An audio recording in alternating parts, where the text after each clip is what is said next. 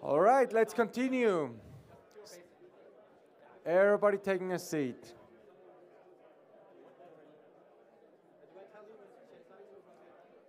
All right, here's a test question. When was the last murder in Zermatt? You guys remember? 64, right? Good job. You cannot hear? Hey, okay, let's sit down. We really need to continue. The whole world is watching and they're on time. We have like 10 million people watching those presentations. Go, just sit down, sit down, sit down. It's 2 more hours.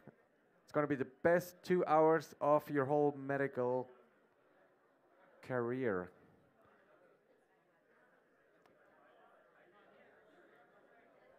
Hey, I start the yodel if you guys don't sit down. Come on, 30 more seconds. 25, 22. All right, perfect. So about the fondue tonight, the cows are milked. Big applause for the cows. Moo. So it's going to be a logistical nightmare, so many of you guys. So for tonight, the fondue starts at 8 p.m. upstairs. It's going to be quite a few of you guys, so very impressive. But please leave the jackets down here and go up without the jackets. It's going to be a little cozy. I think it's going to be okay. Everybody's paying their fee at the restaurant after dinner. Okay, so don't disappear, please. And that's about it. Thank you. Welcome back. So we now segue smoothly into trauma. I've got the first of 2 trauma sessions for you now. So this will see you up to lunch, time for a little bit of a ski, and then the evening session. The evening session is going to be presented by some of my colleagues from London HEMS, and they're going to talk to you about hemorrhage and some of the granularity within that. But before that, I think we've got an absolute highlight of a session coming for you now. We've got some really big names from around the world and some really interesting things to talk to you about. So I think you are in for a treat. What you're not in for is me pronouncing names properly. But I've been given permission by the next speaker just to use his first name. So it's Gunnar for you. And he's an orthopedic and spinal surgeon and a orthopedic and pelvic surgeon. And he's head of the department at the Karolinska University, and he's head of the trauma unit there. And he is also very much into skiing, which probably is a good thing being up here, and also represents the Swedish ski industry. But today he's going to talk to you about pelvic fractures, and I think you're going to be far more interested to hear him than me.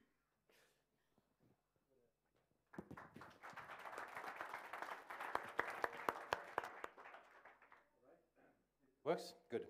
Well, I'm the Gunnar, and I'm going to give you a lecture about these pelvic fractures. It might be knocking on open doors, and sometimes it might be that I'm kind of a bit controversial, which is the point. How many in this room are not dealing with trauma? That's very good. So you can just relax and listen.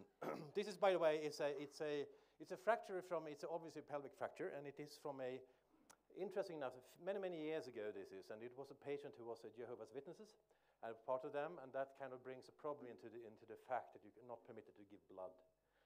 And we are kind of the center for these patients, so they come to us, and we have a mutual agreement. We do what they say, at least when it comes to grown-ups. And that also means that in this case, his life was probably saved by the fact that we didn't know when he came in. He borrowed a motorbike, and he had an injury, and obviously came in with this fracture. You can see it's a femur fracture down there too, and there are multiple fractures. And that's the thing with pelvic trauma. There's always something else too, most of the time. But interesting enough, I mean, we didn't know he was a Jehovah's Witnesses, and therefore we gave him about 17 units of blood at that time. These is the old days, starting with 2 liters of clear fluids, and we were probably packing his pelvis. It was putting a pelvic sling on it. There was angiography, etc., and all this blood. And eventually the church showed up, telling me who it was, and he was then hoovering with the HB level of 60 for every month in the intensive care unit until we stopped giving him the dialysis. Then he started climbing up, and he recovered eventually. But obviously, it's something. It comes to bleeding. I'm going to bring 2 statements into this, and this is my whole mission is now trying to change your minds. And for sometimes, I mean, some people, this might be knocking open doors, and sometimes it might feel a bit strange. The first thing is nobody dies from pelvic fractures. It hasn't happened, and it's not going to happen. Even though the pelvic fracture is the most lethal, at least orthopedic trauma we can have, nobody dies from them. And the second thing is I want you to have a nagging fear in your brain in the future. Why do I accept the use of pelvic binders? And you can put these two sentences in your brain, and eventually, my 15 minutes coming now, I'm going to convince you that I'm correct and you're wrong. So if we start then, nobody dies from pelvic fracture. It's easy. They bleed to death. So that took everything away. And it might sound like, I mean, it's kind of semantics, but it has some kind of purpose, really. I read a study quite recently. When they had something like 250 trauma patients, they found something like 60 with pelvic injuries, and maybe they found the bleeding, they died from bleeding. All died from bleeding, upside from one. And they said that was probably due to the pelvic fracture. Pelvic death is an interesting concept, because I think most of us agree that the anatomical position for death is within the brain. Really. Some people might disagree. We took about maybe 200 years using the stethoscope. In the last 40 years, we're doing neurological examinations, trying to find out if we have brain death or not, if we had patients dead or not. And if, of course, this can occur either because of the dreaming or bleed or the trauma within the brain, or there can be a bleeding or trauma outside the brain, or asphyxia, or maybe something nasty passing the blood-brain barrier. But the thing is, the death is within the brain. And the interesting thing about this is what we focus on when we talk about pelvic trauma. These are all the devices, and you can say I mean, of course, it bleeds to death, and it's all in the brain, but we focus a lot on the fracture, which has nothing to do with the death. And there are so many devices now producing. I mean, I was very scared doing this, because I thought some of the people kind of sponsoring us would produce these things, but they're not, so therefore I could do it. And these top level, these are all pelvic slings, different model, combat on the right, and they've flashy ones on the left. In the midterm, we have the so-called C-clamps. I was using this about 20 years ago, before I discarded the system. Came in more a modern version, is more the Robocop type. And they all had the same kind of purpose. In an emergency situation, I need to do something about the pelvis.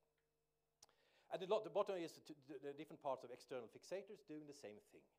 And there are lots and lots of money put into this, and lots of kind of adverts coming, and this is what you do when you have a brain fracture. They're wrong. The thing is, we have to focus on how does a bleeding start? And how does the bleeding stop? And why doesn't it stop? That's the fundamentals from everything in trauma, basically what we're dealing with.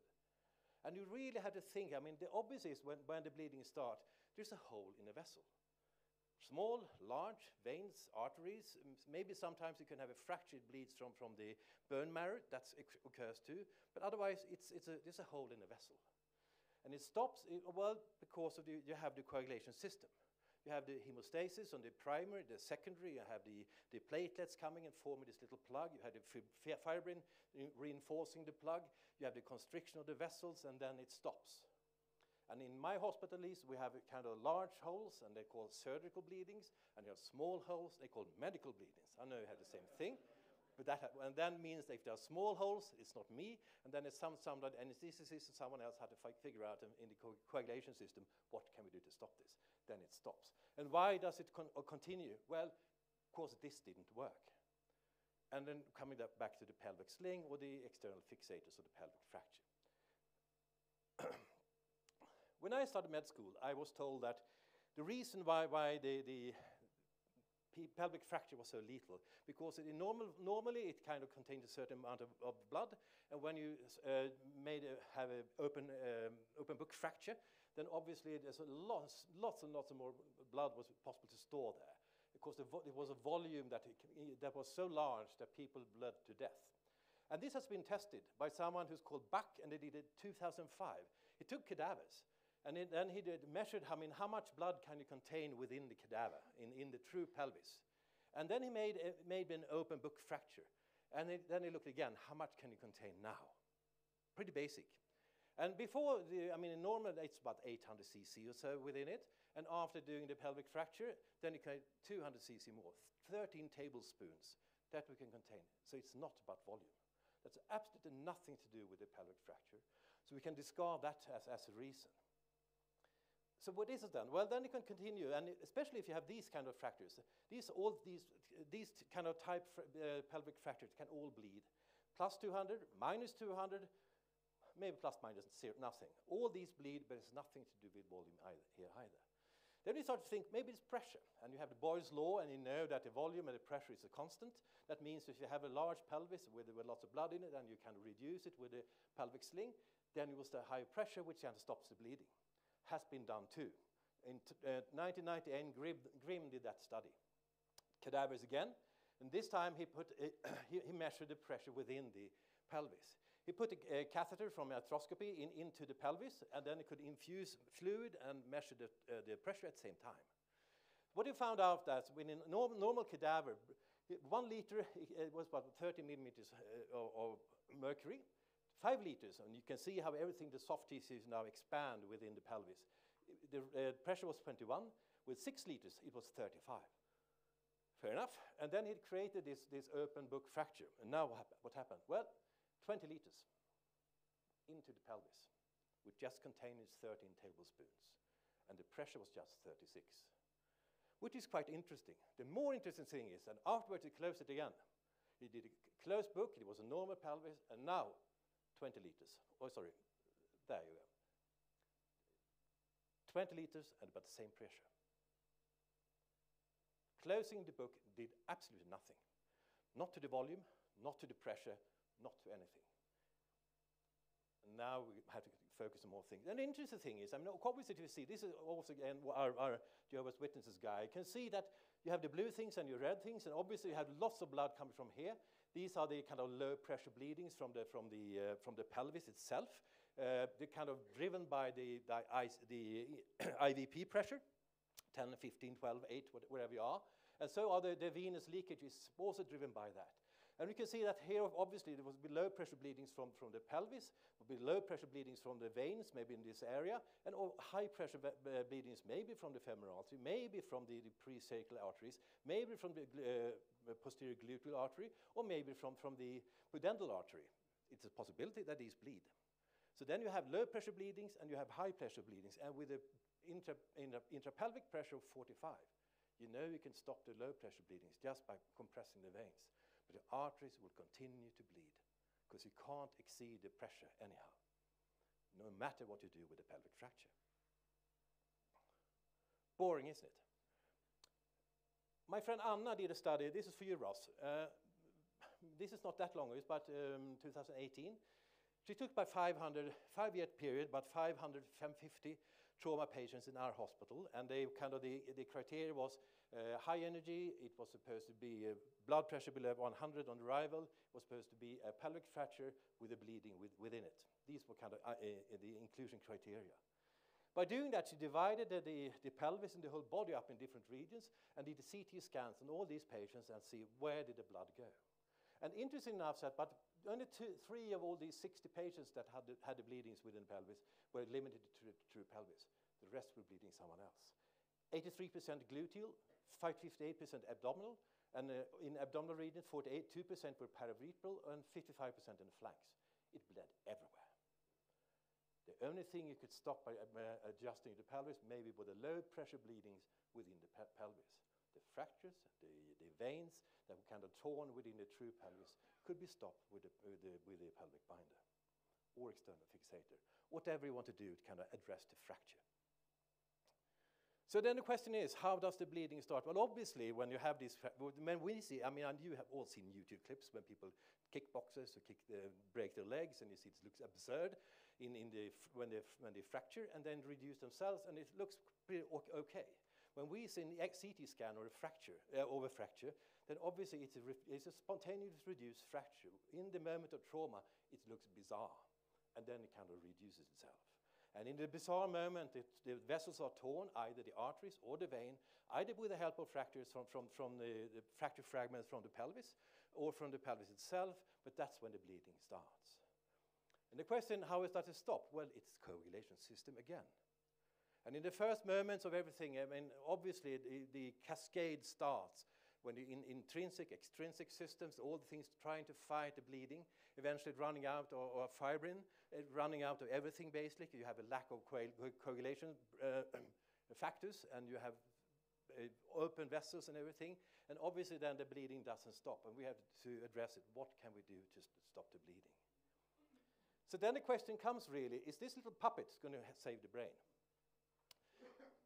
None of you thinks that now. Obviously, I'm very categoric. Obviously, it can be that, I mean, if you put this on, you can stop the low pressure bleedings. Blood is not fluid. It was at those days when we gave 2 liters of ringer. Nowadays, we get lots of transfusion package. We get lots of blood in the beginning. We form blood clots even within the pelvis. Maybe we can raise the pressure more than 45 nowadays, but we don't know that. Nobody has proved it. Nobody has shown it, and I'm still a bit doubtful to that. So when you're putting this on, you should realize that you're doing what you can, maybe, but it's probably not going to help in most of the cases. It gives you some kind of help. It gives you maybe gives you a bit of time. If you have a short traveling time, then of course it won't do anything at all. If you have a long transport, an hour or something, maybe you need to do this if you have a hydrodynamically unstable patient and a pelvic fracture. Of course, if you have a pelvic fracture with a normal blood pressure, you don't need to do anything. And if you radiologist, if you do a CT of a pelvis, and the radiologist says this is an unstable pelvic fracture, then you shouldn't get worried, because nothing is happening. People have pelvic fractures and they heal, like all fractures in the body. If they bleed, it's because the vessels are torn, and they need to address them. If they do not bleed, you haven't got any problems at all. So therefore, we really have to answer the 2 questions. Do we have problems with the circulation? Or do I have a problem with the pelvis? Can I combine these 2? Can I do something about it? Most of the bleedings are somewhere else. Blood on the floor and 4 more, as you know. I mean, thorax, abdominal bleedings are much more common. The pelvic bleedings are quite rare. So therefore, it's very rare that you do something with this at all. And usual question you say after a while then is there any drawbacks with the pelvic sling? Maybe. If you have a fracture like this, and you're putting a pelvic sling there, you have a lateral compression injury to the pelvis, and if you're putting a sling on this, you will push this fragment all in, and sometimes this is going to meet that. And you're going to compress everything it's there. All the vessels that might have been torn are certainly going to be torn now. And if you have a fracture like this, with established fracture, you're putting a pelvic sling on this, even it might seem like it's a pelvic fracture, they might have a bleeding within it, but all you can do now is push the femoral head right into the pelvis, destroying everything within inside, and have an irreducible fracture afterwards. And these are this is 24 hours of a pelvic sling. It looks like this. So, closing everything now then, I think I have you. I think you believe that nobody dies from their pelvic fracture. Not just because it's semantic, they don't. And you should always have this nagging feeling within yourself. Whenever you see the course you're going to, when the general surgeons talk to you, when the trauma surgeons decide what to do, and they say, we should put it on the pelvic sling, it should hurt. You should question it within yourself. If you start to tell them loudly, they will start to spit on you, they will follow you, and they will hate you. But I think we now have to be part of this movement altogether and stop doing stupid things, start to think, why does it bleed, what can I do about it? Thank you.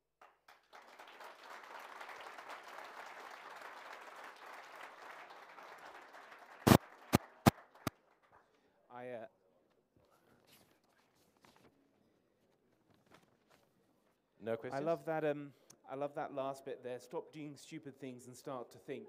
I think that's a fantastic allegory for medicine and life. Any questions? There's one at the back there. The mic is coming to you. Yes, hello, thank you. What are your thoughts on log rolling patients with suspected pelvic fractures? Yeah, that's a good question. I mean, there are so many, there's also these things. Obviously, this study hasn't been done. It's like the rule nowadays that only one person can feel the pelvic fracture, and if it's unstable or not, or maybe no one. Because then the blood clots can come loose, and then you just start to bleed again. No one has done that study. Some have been thinking about it, and someone who's very important enough has been putting that into the ATLS scheme, and then it's a rule nowadays. I don't buy it. I think you can feel the pelvis. Of course, it's stupid to do it, obviously, over and over again, and it hurts, and why do you have to kind of move the fragments when it's not needed? And the same thing with log rolling. I mean, if you need to do it, I mean, nowadays it's a question if you should do it at all because of the kind of the movement of the spine, but if you do it anyhow, then where is it unstable? If you can do a radiology in the emergency room, obviously then it's easy to say this is stable side and this is not. But I wouldn't be too, I mean, if you need to do this, you have penetrating wound at the back, for example, then of course you should do it. I don't think that will do anything about the fracture, not the bleeding either. But that's me.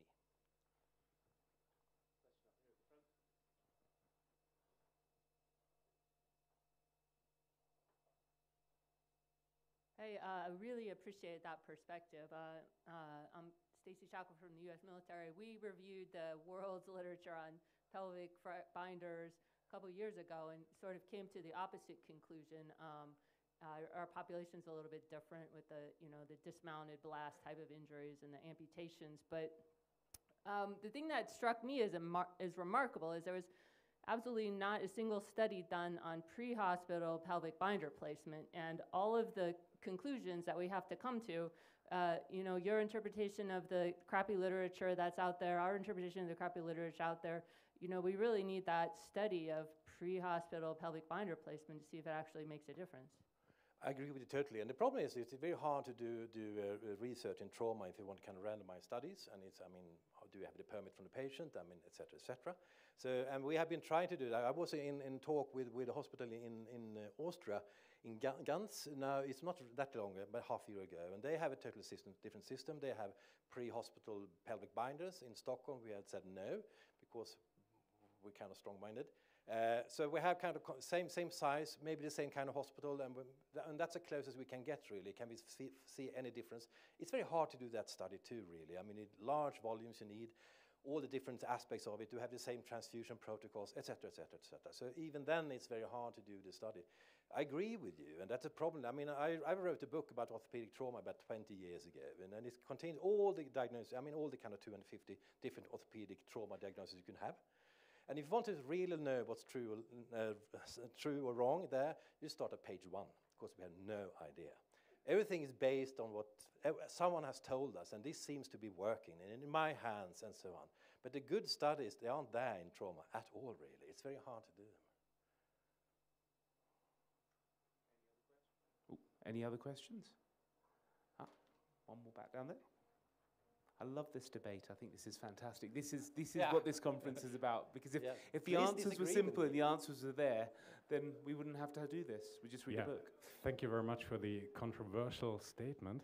I'm an anesthetist, so I'm naturally curious about any surgeon statements. So I'm not fully convinced, since the guidelines they say be sensitive about using pelvic binders if there is pain in the pelvic or the trauma mechanism is right. You should put on one. Do you really rely on the blood pressure as the diagnostic tool to say the patient is stable, he doesn't need a pelvic binder? Well, I would not rely on it in a... Well, yes and no, in the way, I mean, since I don't believe in pelvic binders, I wouldn't care.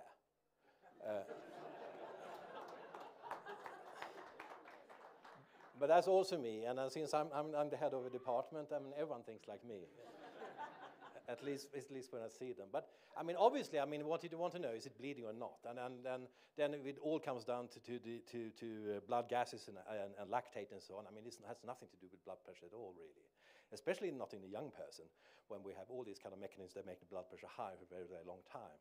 So I have to rely on everything, and I'm glad you're saying that's anesthetist. I mean, the thing is, I mean, surgery is doing lots of good things about pelvic fracture, and surgeons have done lots of good things when it comes to find the big holes, basically. That's what we are good for.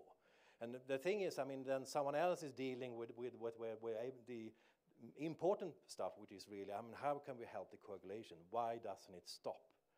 And there we work together hand in hand, people like you and people like me, trying to find a way of doing it. I mean, it's very hard to use clever drugs and anticoagulation therapy when you have a big hole.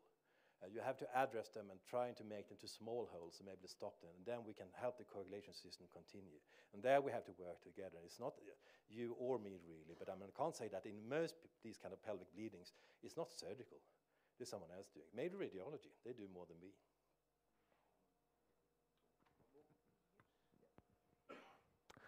Hi, and thanks for the interesting lecture. Greetings from Finland, just next door to you. So I gotta ask the Reboa question then. A big believer or not? I'm not a believer. I can see the point. I can also see the point long transportation time. When it comes to a fast decision to stop a bleeding, the left-sided thoracotomy and compressing the aorta goes much faster. Of course, you have the different tools. Is this blood in the abdomen or not? You're trying to do ultrasound, knowing which level, all knowing that ultrasound is a bad method, and knowing if there is bleeding in the abdomen or not. So therefore, Reboa is a good method, and it's really, I mean, it's all sponsored by the industry and very clever chaps who have a very strong mind. And I can see the point really. The problem is really the decision making, where they put the balloon. And so therefore, and it's not really me deciding that, it's the vascular surgeons in our department. They are kind of holding the flag there. And I would say that they're against it, and I present it to me, and I agree with them really, that I can't, in our hospital it hasn't functioned. But I know it's used a lot, and maybe not that much at all. Say that the counterpoint to that with Reboa is that I think we, certainly in London, in our pre-hospital practice, are finding that Reboa is much more useful not for stopping the bleeding, but for repressurizing the aortic root, which is something my colleagues will talk about this evening. But I think Reboa might be used inappropriately sometimes, and I think that's where it's not its primary thing to stop the bleed. It's actually to buy you time to repressurize the root with the amount of blood products you have. A final question. Going back to the pelvic binder, I think what we do have good data on is that placement of pelvic binders is usually too high. A lot of observational studies, but actually it might turn out to be a good thing from the data that you showed, because if you say, well, it doesn't help to compress the bleeding in the pelvis, but 53% of the bleeding is in the gluteal muscles, then having the binder compress the gluteal muscles might actually be a clever thing. So should we switch to the gluteal muscle compressor instead? Yeah, I agree with that. The interesting thing is I had a dispute with the general surgeon at hospital, who was kind of lead and trauma surgeon, and I was kind of junior and fighting against the pelvic sling. And he put it on, and I said, take it off. And he put it on, and I said, take it off. And then he said, well, look, it helped. And then it was actually what you said. I mean, it didn't help the pelvis, but it was kind of a little artery which was superficially was bleeding, and he was kind of putting a kind of pressure binding on top of that. So I mean, that might be the reason for doing it. So maybe we should advocate that then. Put it on the wrong place and then see what happens. Oh, look, Gunnar, thank you so much. A fantastic talk. And I just want to say that this is exactly the sort of debate that this conference thrives off of, and I hope these conversations continue well into the evening and beyond. So our next speaker is someone that needs very little introduction. If you haven't heard of him, you're probably not working in medicine, I'd guess. But Richard Levitan, he describes himself as an airway enthusiast and not an expert. I think some of us may disagree with that. But he also says he was a recurring consultologist, recovering consultologist. And having worked for 25 years in large centres like New York and Philadelphia, he's now moved to rural practice, and also still with the US Navy as a reservist. Indeed. And developing airway tools and equipment. And he's going to talk to us today about the emergency airway and priorities. Thank you. I wasn't sure what to do on this talk for a lot of reasons. Yesterday at the workshop, people were asking me about these crike sheets and about this military training channel video. It's the world's greatest airway video. If you go to airwaycam.com and you look under the far right corner, there's a little tab, and you can pull down the videos. It's an enormously long video with amazing stuff. but really cool. So I'll send you there. And there's also a practice sheet for cricothyrotomy that is the size of a human head. You can practice it with a pen, just go through the motions. But people were asking about that at the workshop. So this lecture, in order to sort of keep with the theme here of questioning everything, abandoning difficult airway algorithms to improve patient safety. You know, I was taught in medicine when I started, the smarter you are, the better you will do. The more you practice, the better you will be. And that, don't worry, you will get comfortable.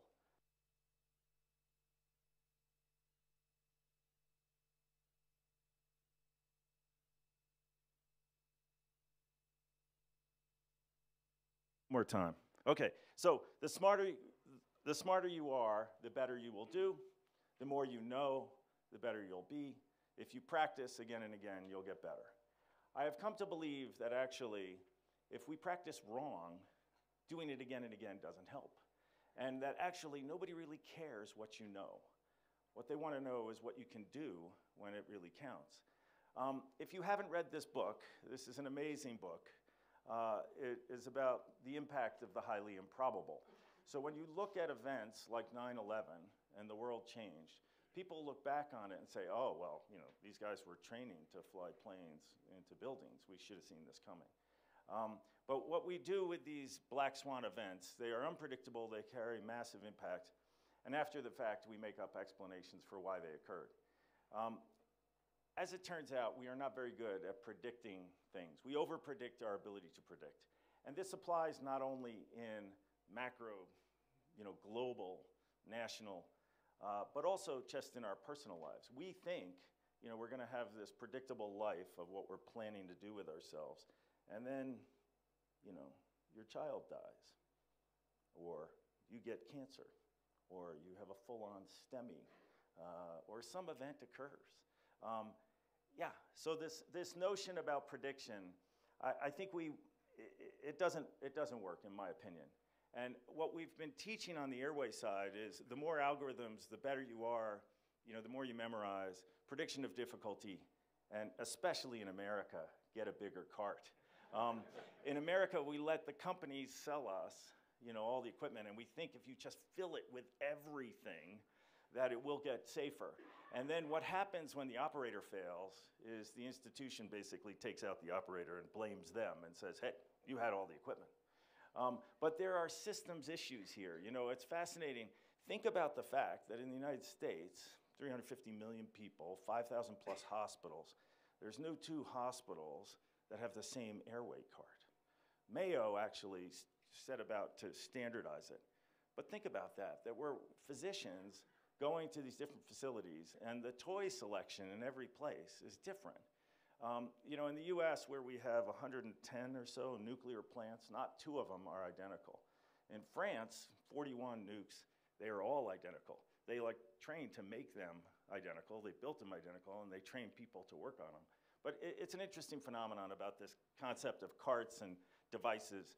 Awake is always safer is what we were taught, and actually I think the whole system and how it fails is about complex systems, human factors, but it's also about poor engineering. So let's go back to the difficult airway algorithm 30 years ago. 1993, I was working at Bellevue Hospital. We get a phone call that the World Trade Center has been bombed.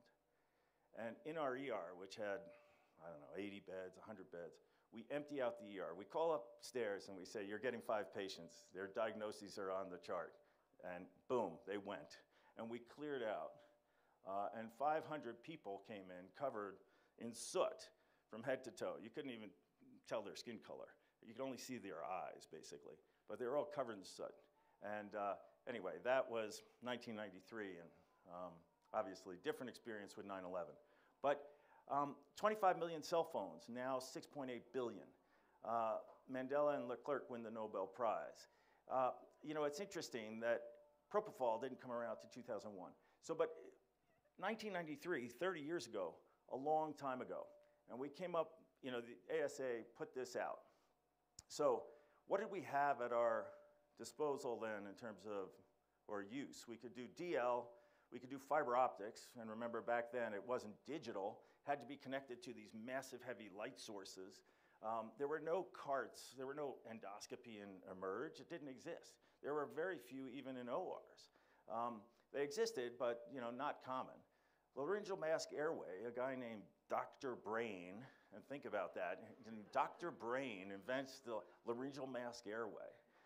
I got to meet Archie Brain in '93. He invited me, he was like, I got to meet him, there was 8 of us, and he invited some people whose articles he'd seen about this new device, and I like scratched my head and I totally didn't understand it. Yeah, the LMA was just coming into existence. Now the LMA is, what, 80, 90+% of elective anesthesia. But yeah, needle crikes and jet vents, and but go through this algorithm, and there's some really interesting things here. Fail. Awake intubation, succeed or fail. You failed. Cancel the case, invasive airway. But I like this, call for help. Call for help is not a plan. Like, that's not a thing. Like, call for help? Like, I don't know. Yes, you should obviously be humble, and sure, it may help to have other hands, but this idea that, like, I don't know. I think this whole business of going down these rigid algorithms, if it's 6-point type, if you have to squint to read it, it is an algorithm you should not trust, in my mind. There is a guy named Steve Yentis, and some of you in anesthesia may know him. A really bright guy, really sharp guy. And he came up with the Yentis Easy to Intubate score, called the Yeti score. Everyone is given a score of 1, which means they're easy to intubate. And if incidence of difficult intubation is 1 to 2%, then the Yeti score correctly predicts easy intubation in 100% of easy cases. And it is also correct in 98 to 99% of all cases. It's the best predictive airway tool there is. But this happens because we have so many easy intubations, we have very few hard, and the number of predicted hard that actually turn out to be easy dwarfs the number of true positives. So the poor predictive value, the positive predictive value is very poor of this. So yeah, I like the Yeti score. But, and where do you draw the line? What counts as, quote, difficult? I got to meet Ronnie Cormack and Lahane's score, and I asked about how many times they had epiglottis-only views. And it was like 1 or 2 in 1,000 of you couldn't find, not epiglottis only, but you couldn't find the epiglottis. So think about that. 1 in 2 in 1,000, you can't find the epiglottis. Now we live in an age of video laryngoscopy. Like, it's just, but where do you draw the line with all these things? If you had to bring out the bougie, is that a difficult airway? If it fails, but then you get it through endoscopy, is that difficult? Video, anyway, do you go at hypoxic injury? When trying to predict a rare outcome, yeah, these positive predictive values are poor, and we don't really have a hard endpoint about what this means and then what you should do with it. And so Dr. Yentis says, I dare to suggest that attempting to predict difficult intubation is unlikely to be useful. Does it mean we shouldn't do it? And he says no, because it's going to at least get you thinking about the airway. What we must do is dispel the myth that it actually helps. And I think that that's a very, important point. It may be difficult, but the real thing is it's probably not going to be. But what are you going to do if it is? And that brings us to kind of, Michael was doing his 15-second assessment yesterday, and his own colleagues in Denmark, and I don't know, is Michael in the room? He's skiing. Good on him. But look at this. This comes out of Denmark. It's a small sample, 188,000 patients. 188,000. And 93% of difficult intubation unanticipated. 94% of difficult mask unanticipated. All they did was ask the anesthesiologist, hey, do you think this is going to be difficult? And then they followed how many attempts and if it was difficult. And yeah, it turns out not very good. And now we have this whole business, this realization that physiologic difficulty is way more common than anatomic difficulty. It's true that video can get us around the corner, but when you start having distorted anatomy in 2 planes, then an endoscope may help. Occasionally, surgical airways are necessary. When is that? Distorted anatomy and rapid clinical deterioration. You know, there's a reason on the battlefield why surgical airways are done early. And you know, when you start having face blasts, when you start having blood, a lot of the things that you're going to use are not going to work. But physiologic difficult airways, 40% risk of peri-intubation, hypoxia, hypotension, and cardiac arrest in critically ill people. That's an enormous number. And that number dwarfs the number of cannot intubate cases. So difficult airways don't change our plan, in my mind, when people are dying. We're still running. We're still running at them. Screening can't be applied to the majority of cases, and I showed this back years ago. 0 out of 3 of our failures out of 850 could even follow simple commands like mountain potty score, range their neck, and do other things. And when applied, as I mentioned, that study was very poor. So, and what's the relevance of this now in an era of VL, supraglottics, better oxygenation techniques? You know, it blew me away watching Anil Patel's presentation recently of taking somebody who comes into him who's talking like this. I've been having trouble, and I'm supposed to get a trach because I have this mass on my vocal cords, and my breathing, my family says, is getting way worse. And Anil Patel takes these patients, puts them on Thrive, gives them propofol, followed by rocuronium. And they have stridor at rest. Like, the world has changed in terms of oxygenation and how we're approaching the airway on so many levels. But, you know, getting back to this business of video, I don't know if there's anybody in the group who did this work, but, you know, there's high prediction of difficulty and high presence of initial poor laryngoscopies, but their overall success rates, and this group ended up creating an overall success rate pre-hospital of 99+%. It's very impressive. So anyway, this whole business of trying to predict, I don't think works. But the other reality is, what if it is going to be difficult?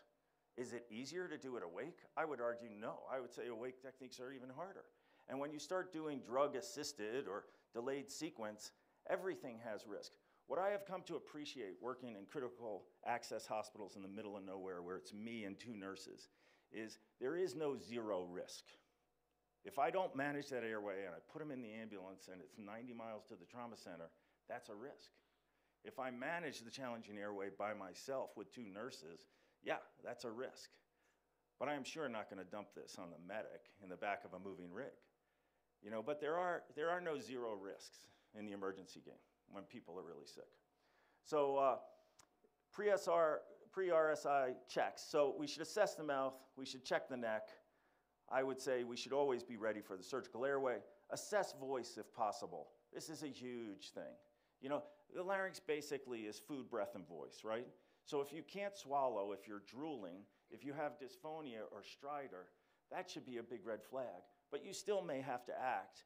They may not be a candidate for awake endoscopy, or it may not be appropriate.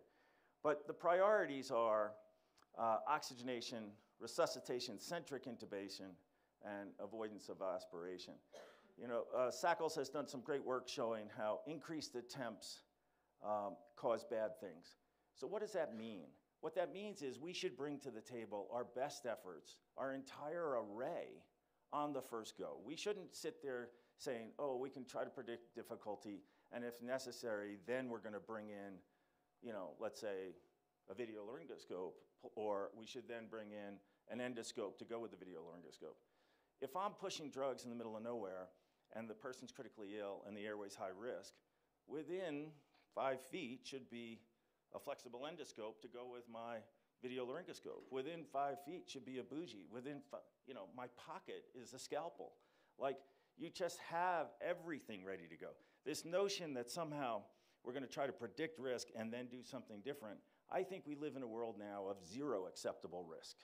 You know, in the States these days, there's bad weather, Southwest warns you and says they may cancel your flight or you may get rebooked. We have reduced risk a lot. And I think acceptable risk now should be very low, But what I mean by that is we should prepare for possible difficult airways in all airways, and especially the critically ill. And Jared Mosier has run some great papers on this. But predicting difficulty is much less important than knowing what it is, or knowing what to do when it's encountered, namely, have a plan. Have a plan for the epiglottis-only view, have a plan for tube delivery difficulties, have immediate surgical airway ready to go, or at least mentally ready to go, and equipment-wise ready to go. You know, this whole Elaine Bromley case, amazing. And I got to meet Martin Bromley, and this is almost 20 My years name's on. Martin Bromley. And I'm dad to 2 young children, Victoria you know, I and wonder Adam. what was the take-home point of this? And this is the story. What I gathered was we the should death of communicate my better. wife, We Elaine, should who listen to died in each other. March 2005 That people realize as something a was result going on. of But an really, attempted obviously, this routine is human operation factors that went wrong. failure. It's crisis I am an performance airline failure. pilot with a And background why in did human that happen? factors. These I want to make a clinicians difference. were I not want to be able to say to untrained. Victoria They were and Adam, experienced. They had 10, 15 plus in a years. few years' time, They had gone to that difficult although airway their mum courses. They died, had gone to do the training. lessons from that have been But learned. anyway, it didn't and go that well. There is a And, change in practice you know, there's an in interesting healthcare in thing the here, UK. which comes up in a moment here, where he explains it was just a routine surgery. She was undergoing sinus surgery, and then they got a call from the ENT consultant that when they put Elaine to sleep, her airway collapsed. It's an interesting line. A consultant had recommended that she should have routine sinus surgery. We left at 8:30 in the morning, having kissed Mummy goodbye, and went off to do the weekly food shop. I got a phone call at about 11 o'clock that morning from the ENT consultant, and they explained to me that when Elaine had been anaesthetised, her airway had collapsed. What is that? Like, I don't know. Her trachea didn't collapse. It's got tracheal rings. Her larynx didn't collapse. It's stented open by the shape of the larynx. What collapsed was her upper airway. Why did it collapse? Because she's laying flat on her back.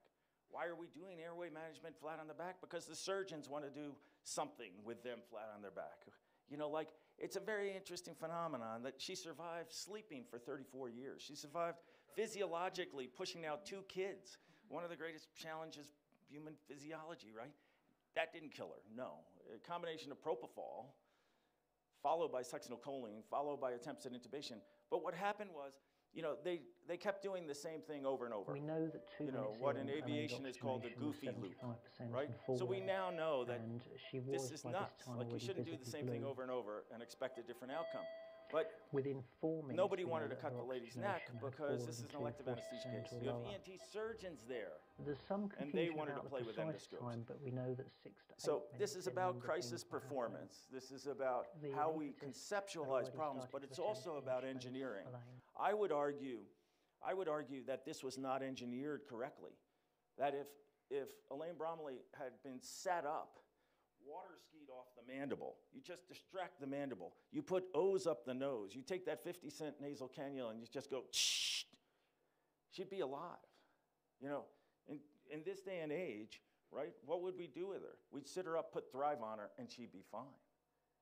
But trying to bag her after we've taken 60% of her lung volume out, she was, within 2 minutes, she desaturated because she wasn't pre-oxygenated because they didn't think it was high risk.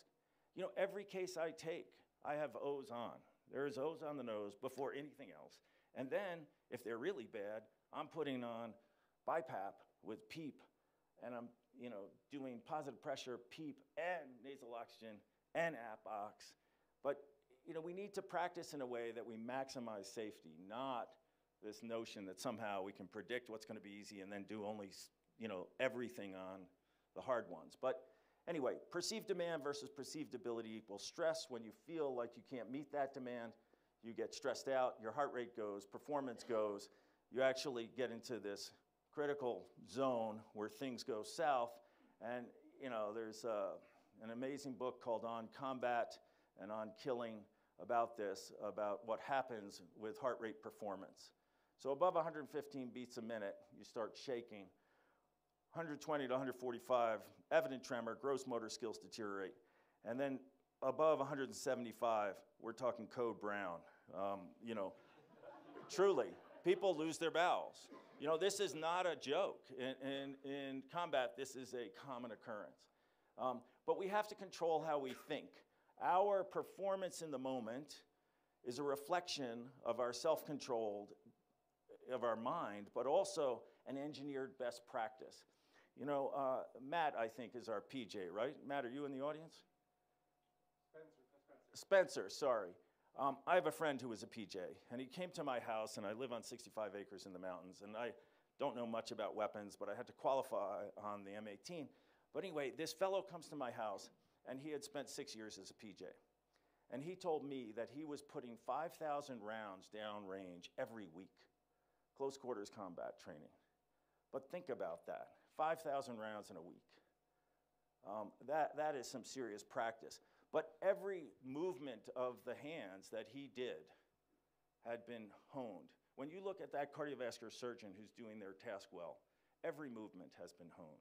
We need to have, for direct laryngoscopy, for video laryngoscopy, you know, for epiglottis-only views, for crikes, for oxygenation, we need to have engineered a practice that actually works. And that requires procedural insight, an understanding of safety, risk, and human factors. So, you know, how we think about things, and nobody ever taught me about self-talk, but these are important things. And I think the priorities in the airway are oxygenation, hemodynamic stability, and avoiding aspiration. This notion that you should memorize which box to go down, I think, is flawed. Complexity is fraud. In true crisis, complexity fails, and keeping it simple is important. So what I have found the best clinicians do, they don't worry about the big picture. The big picture is too depressing. They work on one step at a time. You get that 700-pound man who rolls into your ER, and the medics say, he can't breathe, doc, and the pulse ox is 60. You know, you look at that, and you could get a little freaked.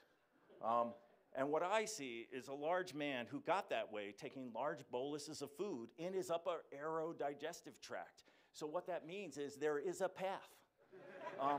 But the first step is opening the airway.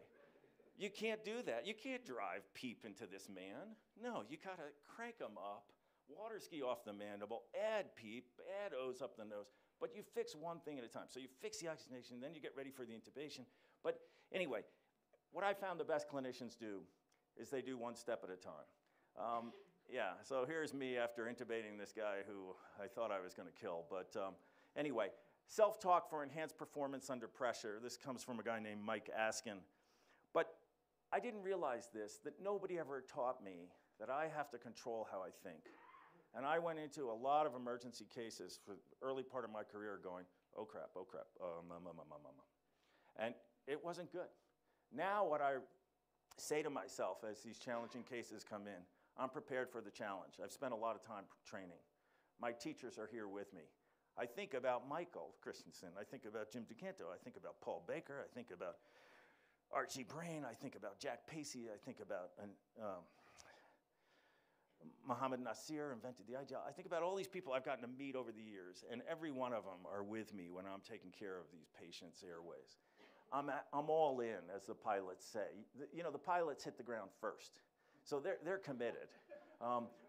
And then it's one step at a time. I think it is a myth that we confront fear, we overcome it through insight, self-control, and engineer best practice. Michael mentioned something about the Canadian Airway Guidelines. This is it. But when you distill it down, and Adam Law is a wonderful man, you know, as the Aussies would say, he's gorgeous. He's a great guy, if you don't know Adam. But anyway, it says here, if case must proceed in an emergency, double setup. So, you know, you can predict all you want, but in true emergency, if the case must proceed, we're pushing drugs. And that's what we do in most cases of trauma, pre-hospital, and everything else. But along with that, you better have a plan, and you better have incrementalized what you're gonna do for you know, an epiglottis-only view, and obviously the oxygenation piece. But I just think these Canadian guidelines are the best if we're gonna go down the guideline, but it is interesting, in true emergency, proceed, be ready to cut. And I think that's kind of an elegant approach to the trauma airway. So every airway may be difficult. within arm's reach, we should have the full array of gear, not just somewhere in another room, call for help when the difficult airway encounters. But we need to be honest about skills and prediction and incrementalize everything. I suture a lot of faces in the emergency department. I do a ton of plastics works because it's 2 hours to the nearest place. I get these little kids who come in with vermilion border lacs, and I work with loops. If you're an emergency doc doing facial repairs without loops, that's not really engineering your practice. If you're, I think about every aspect of my practice now, and I engineer it to make it easier. What I believe the best clinicians do is they simplify their practice, but they also examine it, and they make it stepwise so that they can do better. It's not that they are better than other clinicians. They've kind of simplified things and made their practice, engineered it better. So oxygenation, obviously, a plan for laryngoscopy, plans for endoscopy, especially through a supraglottic and the crike, but self-talk for enhanced performance under pressure. I want to do let me go back. A shout out to TBS for inviting me back. It is very much improving my beauty to death ratio, and I'm so happy to be here. And this guy is named Potato, and all right. Thank you, Richard. A fantastic talk. I think in light of what you said, I'm probably going to revisit my own internal dialogue, because usually as we're just coming into land, I think what I say to myself is, John, don't fuck up. But I should probably go into a bit more detail. I can tell you that. No, but where, I'm sorry, our PJ. Like, where's our PJ here? Spencer. Yeah.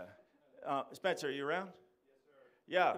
So, I mean, but, like, I'm curious, like, how much in your training is about controlling how you think to deal with the tasks in front of you?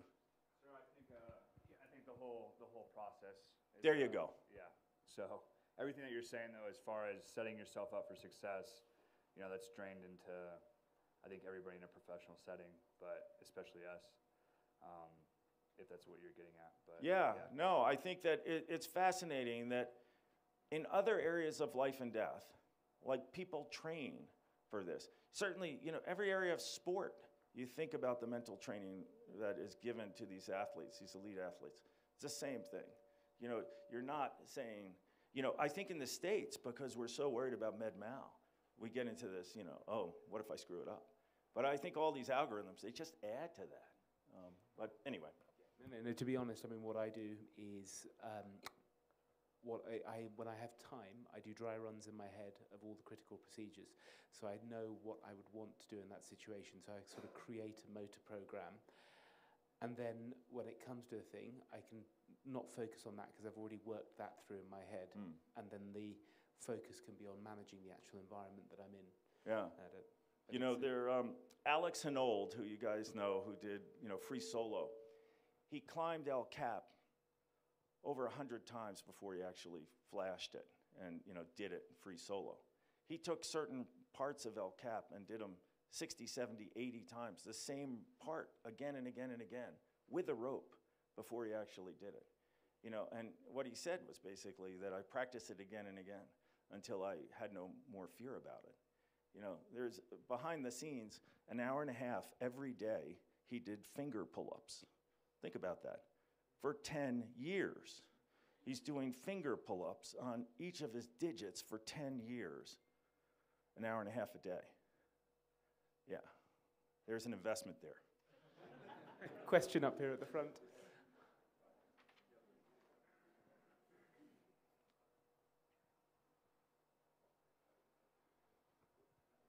Thank you. I'm an A&E doc in training, and I'm really excited to hear you talk about self-talk and how you can control your own physiology to allow you to perform.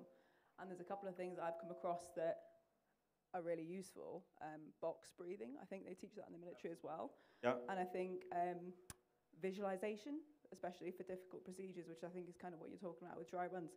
Are you aware of any other techniques that you can learn? I use the term incrementalization, but I think that you gotta believe in your brain that you can do something. You gotta believe it, and you gotta win in your head before you can win with your hands. So you want to take every procedure you have and make it into the tiniest little steps. And I have seen this, you know, incrementalization when it comes to a variety of military things, but I think it applies, certainly, you see it, you know, in surgical stuff. But, you know, people say, for instance, perform direct laryngoscopy, or perform laryngoscopy if it fails, go to LMA. Like, you know, I could list 100 things with a laryngoscope. Like, how incremental am I talking? How you pick up the laryngoscope. You pick it up with 2 fingers. You're picking it up with 2 fingers, so you're disabling your ability to grab it like this and smush it into the tongue, because the errors that people make are they over-engage the tongue, which is not good in social media or in laryngoscopy. But, you know, you want to pick it up with 2 fingers. You want to stay dead midline and go uvula, point, step, epiglottis. So I am sitting there in my head going, uvula, point, step, epiglottis. So as it's going down, I'm saying, you know, like you're, you know, box breathing, breathing through your nose, but I'm also kind of running this narrative in my head. But I deliberately do things like disable my grip so I don't over-grip and over-insert, which is the error that most people make. But so to answer your question, we need to incrementalize things down to these tiny little levels. And that's what happens in these life and death operations, you know, where there's no opportunity for error. Well. Any other questions? I can't see any hands up there. Right, well, thank you very, very much. I was incredibly informative.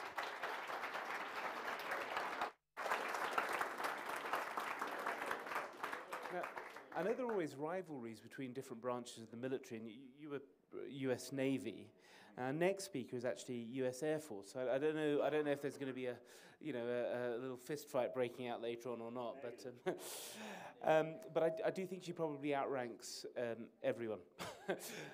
So our next speaker is Stacy Shackelford. She's a colonel in the US Air Force, and she's the former chief of the defense services and the joint trauma services, and she's now the trauma director of an entire region.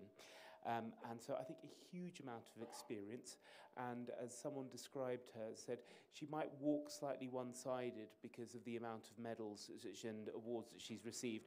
So I won't go through all of this, but I'll just say I think this is someone uniquely qualified, and she's going to talk to us about the timeline of interventions and a bit about transfusions as well.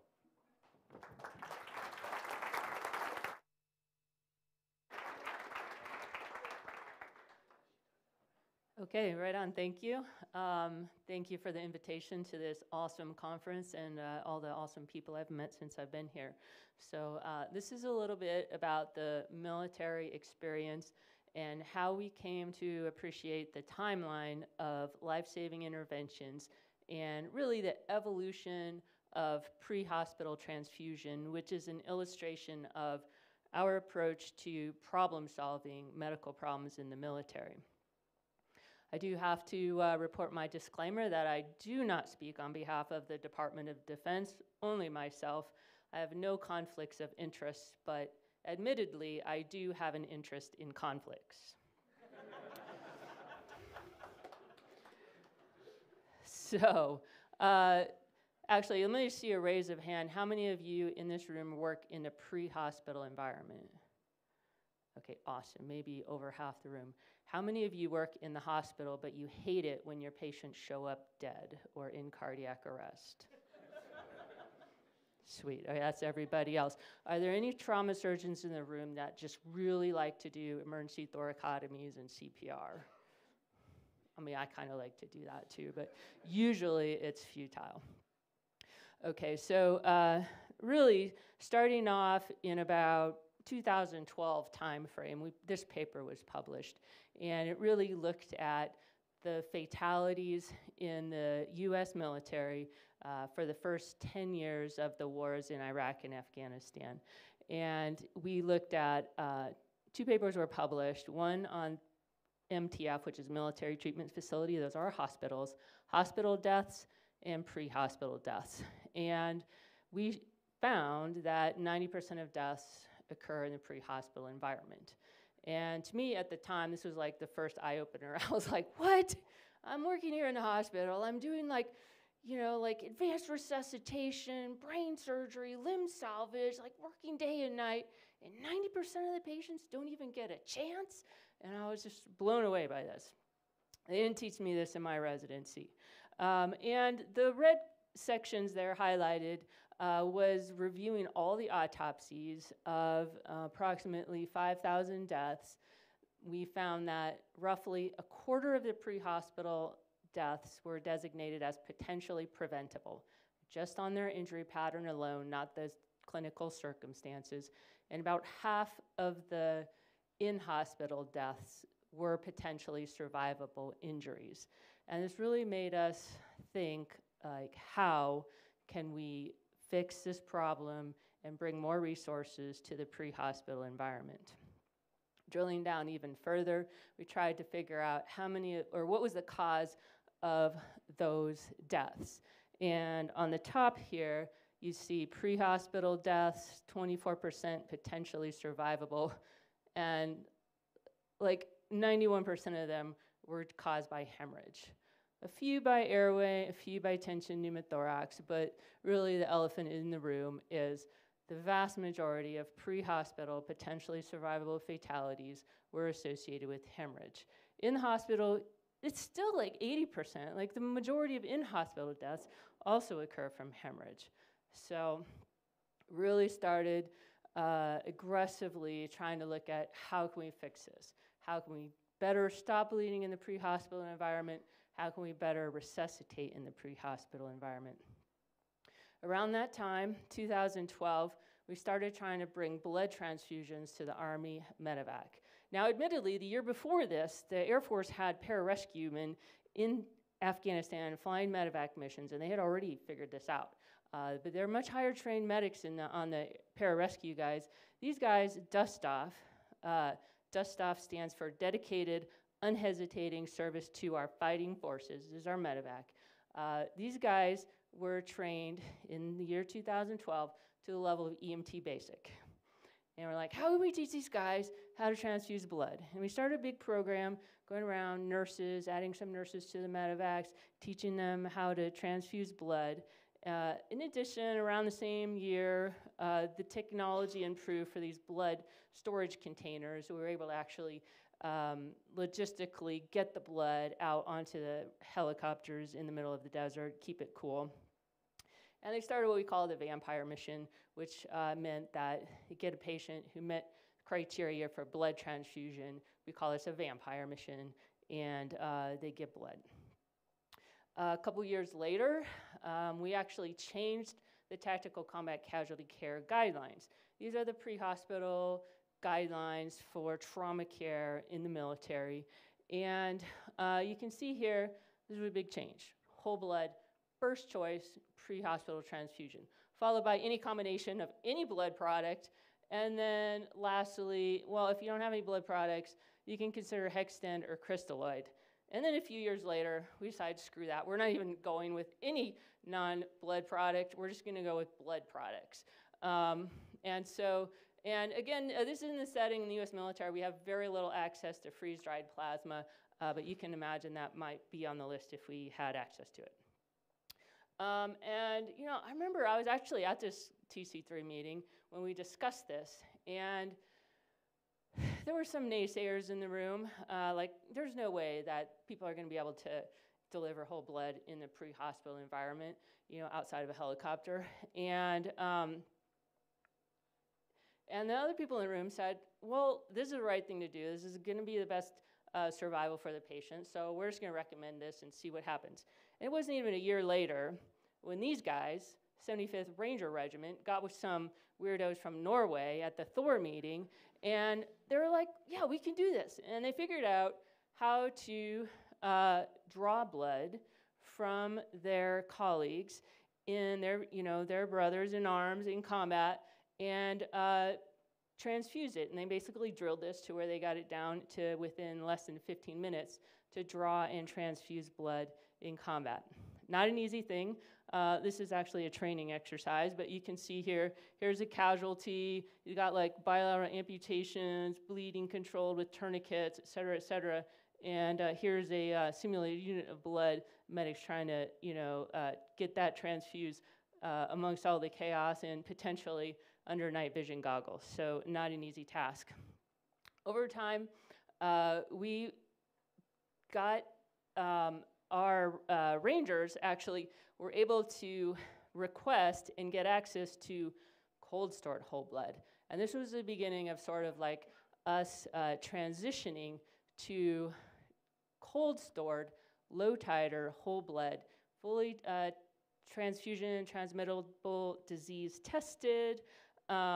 It was shipped from the US to these austere locations, got there in time. We initially started out using CPD storage solution, which lasts for about 21 days. And then if you use CPD alpha 1, this gets it up to 35 days, which is pretty close to the storage life of just packed red blood cells.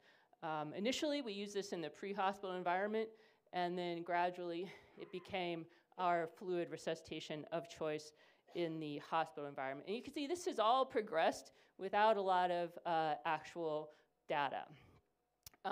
Just the data on pre-hospital deaths, bleeding, this is a problem. One of our biggest challenges was convincing our blood bank. So Armed Services Blood Program is our blood bankers, and they have donor centers around the country and overseas. And these guys basically collect the blood and divide it up into fractionated into components and then give it to us. And we're like, well, all you have to do is quit fractionating it and we'll have a lot of whole blood that we can use to transfuse.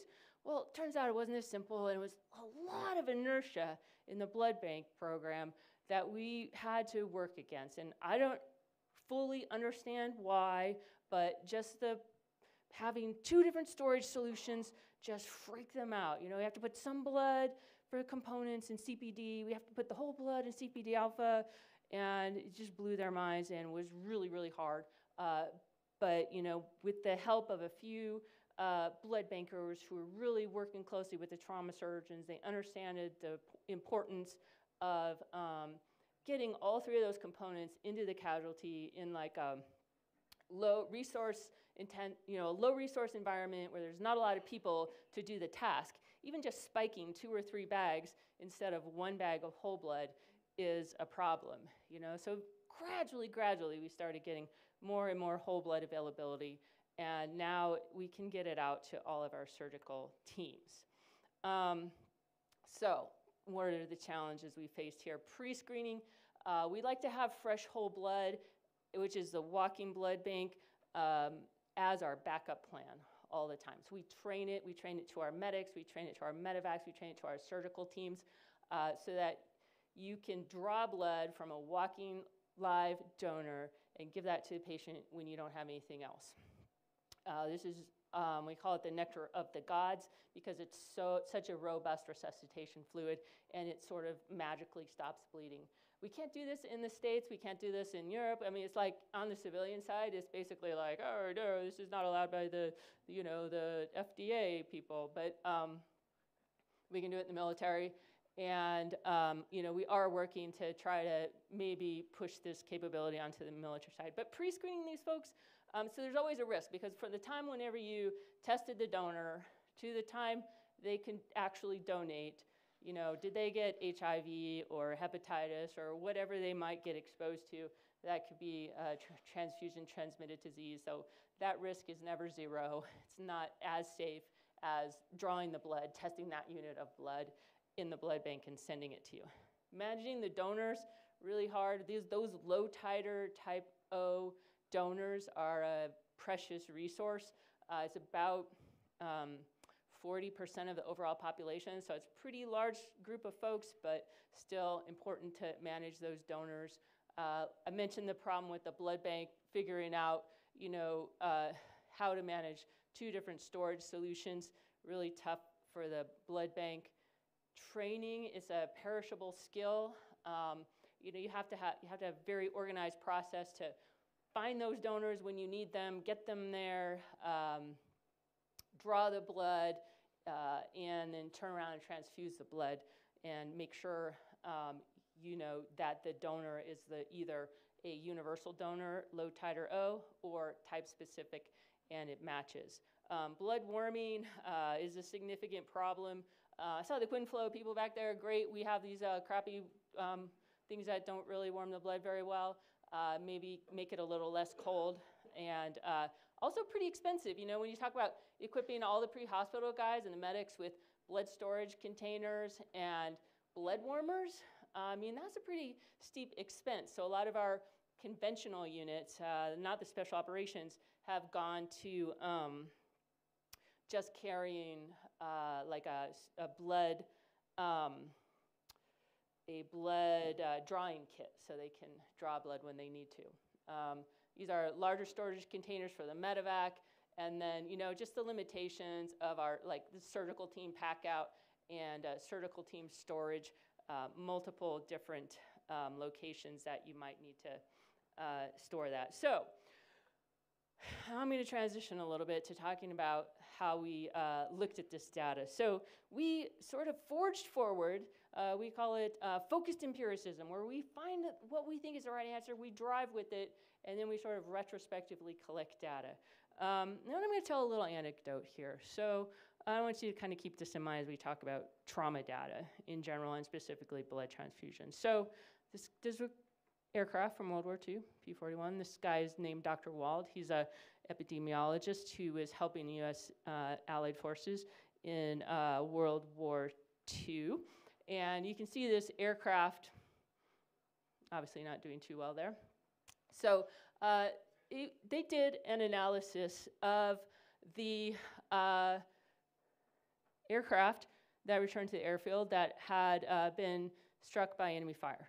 And they plotted out all the locations on this aircraft where the fire had damaged the aircraft, and we're looking at ways to improve the armor on the aircraft. So where on this aircraft do we need more armor?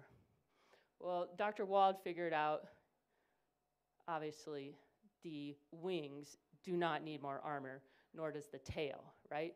It's the fuselage. These are the aircraft that did not return to the airfield, that crashed and burned, and everybody on board died, and they did not return to the airfield. So clearly, that is the area, the fuselage, that needed more armor. So this is what we call survival bias. And this is probably one of the most prevalent problems in the trauma literature. And there is a number of studies out there that show that pre-hospital transfusion makes no difference in your survival. We actually looked at a number of our fatalities, the last 308 between 2007 and 14, where we looked at the autopsies. Now, this is just a small sample of all the mortalities, but we wanted to look at ones that had a very specific survivability assessments. Looking at the autopsies, was that injury survivable or non-survivable? People think that if you exclude the early deaths, the pre-hospital deaths, and sometimes even the first 1 hour after hospital arrival, you're going to kind of get the people out of the study that had non-survivable injuries. Well, it turns out that there's really no difference in the time. This is the mean time right here. For potentially survivable and non-survivable, no difference. This is also showing it a different way. Non-survivable in blue and survivable in red. Over time, this is how many people died. And basically, those two lines are almost parallel. So essentially, if you exclude those early deaths, my statistician likes to say you're throwing out the baby with the bathwater. Like, who are you trying to save? It's those people that died in the first hour after they got to the hospital and the ones that died before the hospital, right? Biggest chance of saving more lives. So what's the data? So this was a publication that came out looking at the association of blood product transfusion during medical evacuation of combat casualties. And ultimately, we found that it's really time. It's the time to transfusion that makes the biggest difference. This is a really unique study because as we expanded our capability in Afghanistan, one location at a time, so as not to, do an uncontrolled start of this program, we had locations that were transfusing and not transfusing at the same time. So it's not a before and after study, it's a concurrent study where some sites in Afghanistan were able to transfuse, some were not. And in addition, every single mortality was captured. So we don't lose track of our combat soldiers when they're killed in combat. They're included in the study. Every fatality had an autopsy. And we also had, in most of the patients, we had the timeline of all of the interventions. And so what did we find? This idea of time to transfusion really, really showed an impact. So 15 minutes within, if the patient received a transfusion, within 15 minutes of the start of medevac, they had a significantly improved survival. And here you can see the probability of death if they got transfused after 15 minutes and before 15 minutes. Okay, well, what about 5 minutes later? 5 minutes later, they got transfused, and it literally made no difference. These are the before or within 16 to 20 minutes, and after 20 minutes, there was no difference in their survival. Basically, those patients didn't matter if they got a transfusion or not. And by the way, 15 minutes after medevac rescue averaged, median of 36 minutes after injury. So we concluded that for those casualties that got transfused within about 36 minutes of the time of injury, had a significantly better survival. And again, this is kind of a planning factor because that's an average time, and every individual patient might not have 30 minutes, but on average, that's really the target that we try to shoot for. Follow-on study to that, we started looking at time to surgery. And interestingly, we looked at time to arrival at a surgical location. At the surgical location, they have an advanced resuscitation team. Sure, they can get surgery. They can also get a lot of blood products. And there's really capability for advanced decision-making, diagnostic equipment, experienced clinicians who also had a lot of operational experience. And in this publication, published in January of this year, we looked at about patients between 2007 and 2015 from our operations in Iraq, Afghanistan, who were at least moderately injured with a maximum AIS score that was at least 2. We used data from our trauma registry and from our fatality medical examiner database. And this is the survival curves. So we're looking at time. We found that 68% of all deaths occurred within the first 1 hour.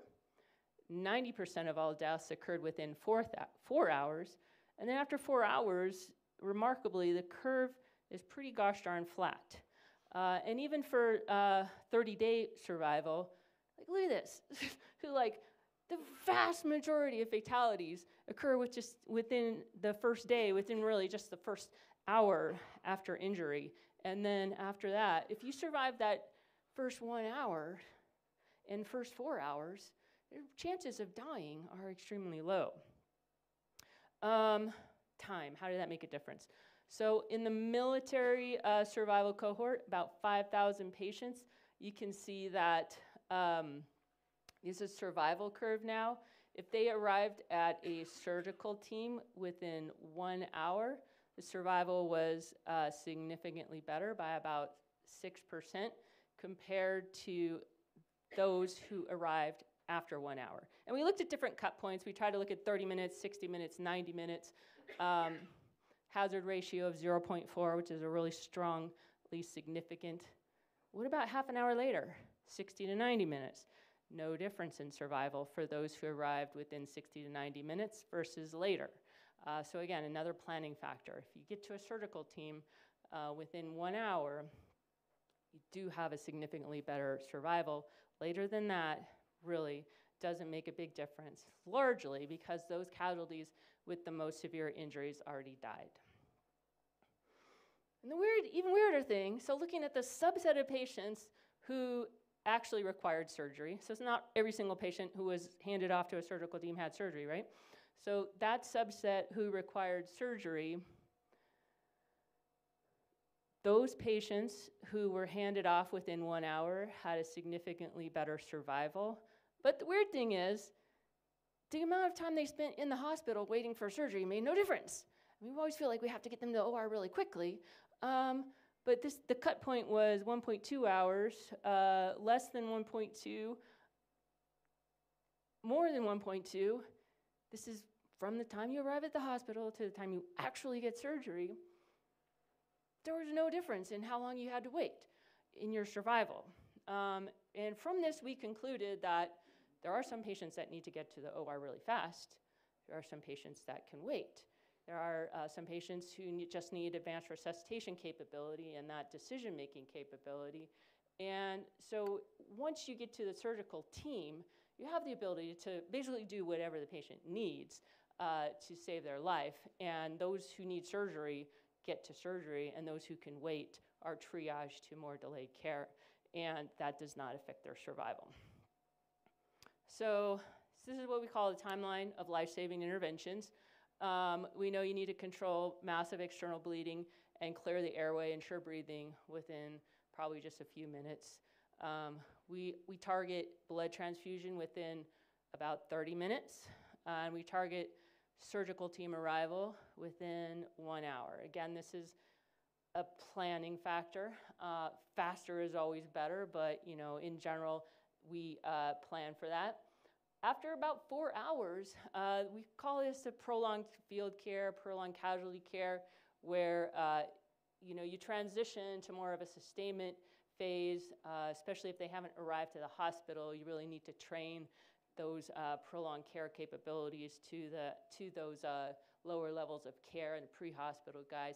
But if you've survived 4 hours and you continue to get care, the chances of dying after that are relatively low. And then a topic for the bar. We don't have time to really go into detail on this, but we're super interested in how this applies to mass casualty situations. And you published a paper on this, but time itself is a triage tool. Your risk of dying is higher the sooner after injury, and if you survive longer, the more likely you are to survive. So in that way, those who survived self-triage themselves as having survivable injuries. There's not just one-size-fits-all mass casualty event. There's some many casualties, dozens of casualties, hundreds of thousands of casualties. The larger the event, probably the more delayed the rescuers team's arrival, and the more you rely on those sort of non-medical first responders. Can you train the other people on scene to stop bleeding and clear the airway? There's two really quick interventions. And finally, these actions within the golden hour are essential.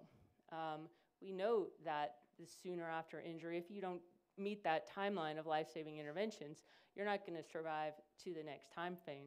And really, there's some priorities that need to happen. Big casualty event, scene safety. Like, you can't get medical care onto the scene without safety, just extricating them from further injury. And then what we call first pass actions. Like, don't even try to triage people. Just stop external bleeding and clear the airway. Those are like the two most important things. If you've done all that, maybe you can proceed to more advanced interventions. But triage, formal triage, is just a waste of time during the first hour. You don't need to go sorting casualties. You just try to do the most good for the most people. And probably once you've really made those first pass actions, you can then go on to more formal triage decisions, sorting casualties, really, usually after the first 1 hour, if you even arrive during that time. That is all I had prepared, and you can see my contact information here if you have any offline questions that you want to hit me up after the conference. Thank you. Thank you so much. A fantastic talk, and I think a lot of people in this room will empathize and share your pain about trying to get blood products through regulatory channels. And it seems to be something not unique to any one country or any one system, but to everybody. Any questions from the audience? I see some hands up. Or is there a hand up over there? Or?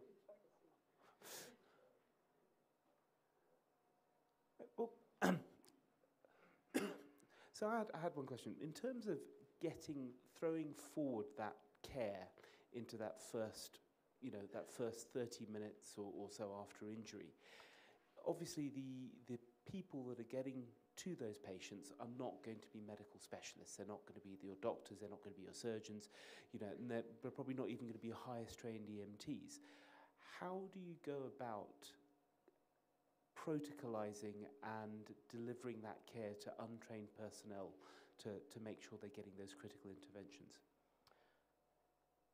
So we have there's just a few basic interventions that we train to everybody. Even in the U.S., we have the Stop the Bleed campaign that we try to teach, sort of like CPR. We try to teach the general population how to apply direct pressure, put on a tourniquet, use the position of comfort to try to clear the airway, lateral position. Very, very simple maneuvers that can have a huge impact in terms of the largest causes of mortality.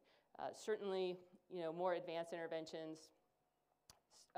In particular, if you can't live 1 hour without a blood transfusion and you can't live 1 hour without ventilator support, this is almost like a triage thing. Like, that is a really sick patient. And so depending on the sort of scenario, you may or may not have the resources to handle those really sick patients. So, I mean, there is a little bit of reality that comes in if you have too remote of an environment or too many casualties at a time. Those are not the patients that are going to survive. But really, nobody should die of extremity hemorrhage or compressible hemorrhage externally that you can control with literally a layperson responding. Absolutely, and I think there's a question up here. I think these things with sort of what we call zero responders in the UK, I don't know if that's a term internationally used or not, certainly in mass casualty events, actually the person next to you when the bomb goes off or someone starts shooting is going to be the person that delivers that care to you, not the medical first responder. Yes, I like that term. Thank you very much. I was wondering if, like your picture of the aircraft with all the bits that have been hit, have you done that with people, and how has that affected your sort of we have done it for our fatalities and for our survivors, and it is interesting because you can see the effects of that we have with our body armor that we wear for reducing the torso hemorrhage. In our casualties, there's a really, really high incidence of limb injuries and facial injuries, because those are the areas most exposed that have the sort of least protection from the body armor. And I'm just thinking of penetrating trauma, actually, with that mapping. But yeah, it is pretty interesting.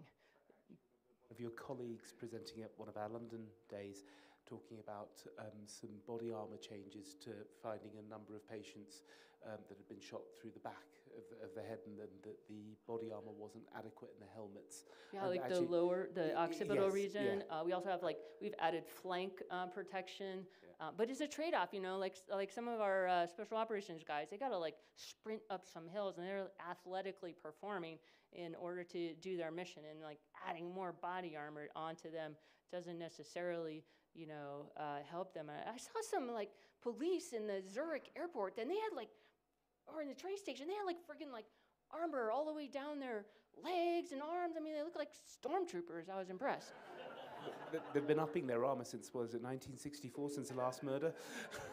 Sophia, did you have another question? I was just going to say, does that mean that you get more junctional hemorrhage as a result of the armor? So we have a definitely significant portion of junctional hemorrhage. And when we looked at our potentially survivable injuries, those junctional hemorrhages were categorized as compressible and potentially survivable. And they amounted for approximately, so torso hemorrhage was about 60% of fatalities, of the potentially survivable. Junctional was about 20%, and the extremities after the onset of tourniquets was less than 10% of potentially survivable injuries.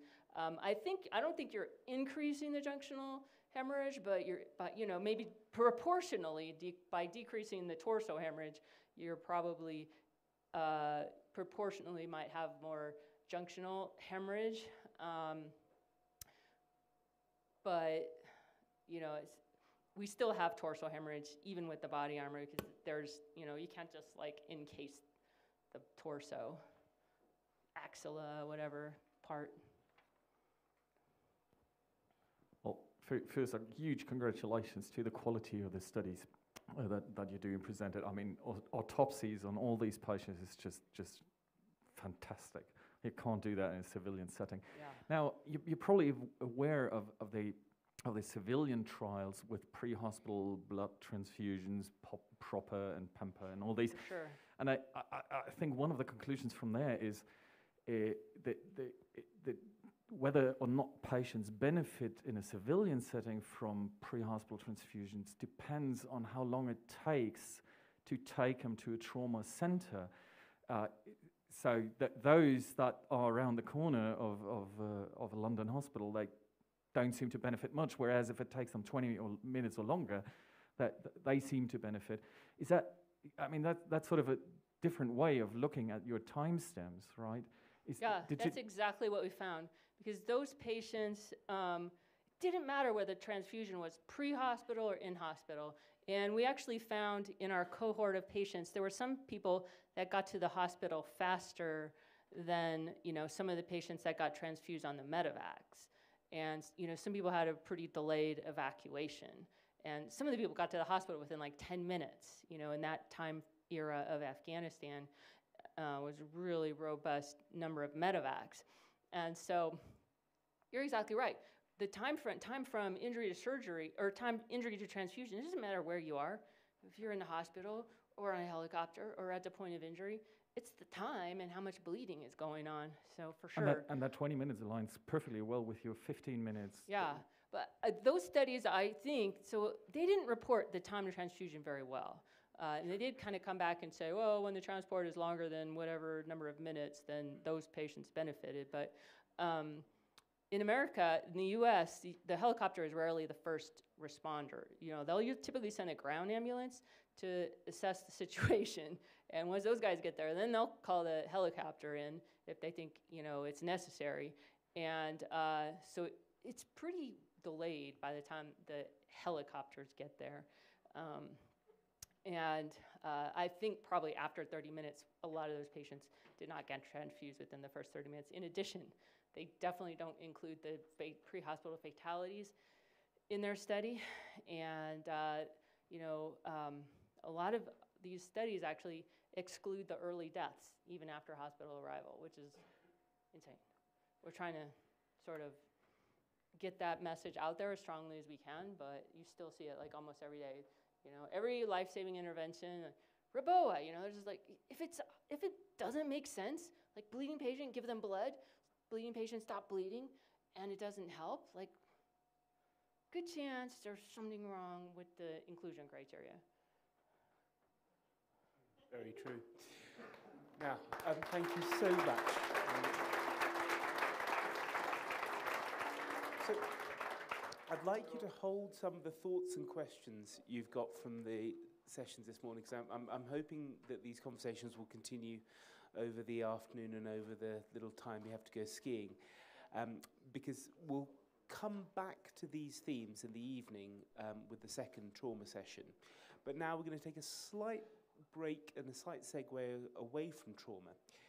But I think one of the key things about this room and these people here and those listening online at home is that as a community of physicians looking after, not just physicians, as a community of medical staff looking after these patients in their first hours at their most injured, the communication and the cross-pollination of ideas and ethoses between us is absolutely critical. And one of those things that makes those things really important is how we communicate to one another and how we present the stuff that we do.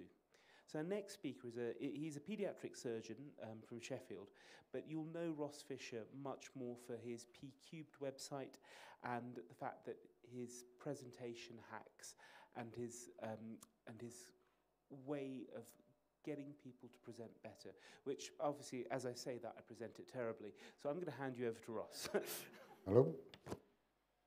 Good afternoon. This is a trauma session principally for me because I'm a surgeon exposed to many, many anaesthetists, intensivists, and pre-hospital people. I'm stressed, but what I want to tell you is that this presentation is the most important presentation you will ever receive. And that's not a joke, because I firmly believe that education saves lives. Now, whether it's Colonel Shackelford and the wisdom of blood transfusion, whether it's the right ventricular hypertrophy and how we should manage it, if you have taken nothing away from that presentation, then no patients will be saved. If you have life-changing research on how to use microscopes to assess patients, and you cannot convince people of its value, people will continue to die. Science is not complete until it is effectively communicated. And my sadness is that science is not complete because it is not effectively communicated. And what I want you to do is, this is thinking. I am not going to tell you how to do any of this, but what do you think about science of presentations? Because presentations are not a skill. I was not born to do this any more than you were born to intubate patients or born to do pre-hospital. It's about science.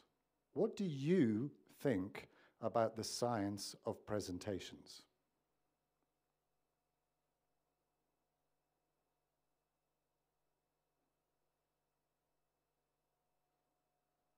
Now, I think one of the skills of presentation is what I just did there, is that you just ignored the question at first, but in the silence, you had to then start to consider. And for some of you, you went, there is no science in presentation, which is good because you have an opinion. And for some of you, you said, I don't know what the science says. And some of you said, I am an excellent presenter, I don't care what you think. And that's fine. That's absolutely fine. At least you have an opinion and you thought about it. But if you think about it, what makes a difference in medical care is the way that medical care evolves. And presentations need to evolve beyond what we're doing, not by some massive revolution, because that won't happen, but by slow and incremental changes where you hear and think about science of presentations, and that will make your presentations better, and you will save more lives. So here's a question for you. What do you think learning is? Again, it's going to be one of those silences where you have to think. What do you think learning is? Because what you think learning is affects how you view presentations. It affects how you would construct a presentation if you're going to deliver it, and it also affects what you're doing right now. Do you believe you are learning? Have you been learning through the last 2 amazing days of presentations? What is learning? The next question is similar, but is education effective?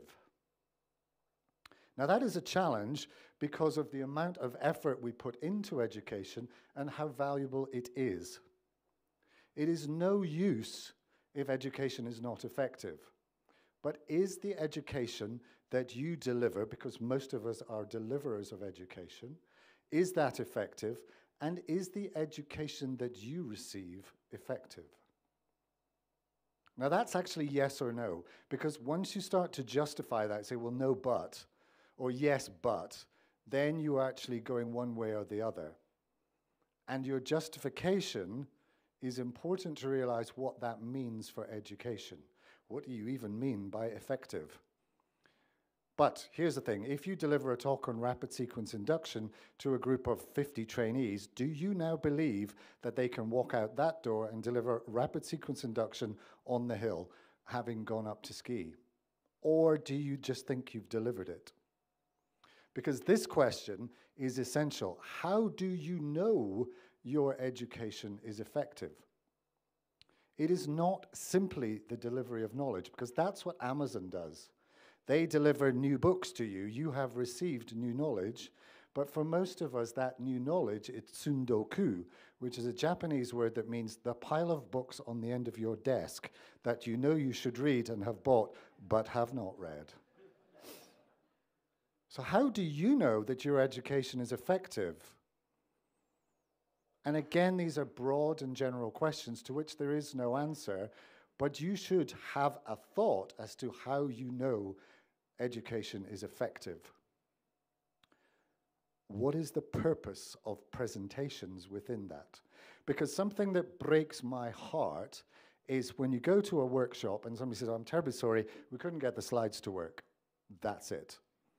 Or somebody says, "I've got a great talk to give you," and then they fire up their PowerPoint, and every piece of passion, enthusiasm, and wisdom is torpedoed by what happens up here. What is the purpose of a presentation overall? Is it for education? Is it for learning? And is it effective? Do your presentations deliver education? That's a yes or no question. It's dark, nobody can see. I would ask you to put your hands up, but inside, are your presentations effective? Say yes or no. And how do you know? Now, just because they're like everybody else's, and just because someone says at the end of your presentation, "Thank you very much for your excellent presentation, I very much enjoyed it," that means they worked at McDonald's. That's where they learned that phrase. It is not a review of your presentation and how effective it was. But you delivered education.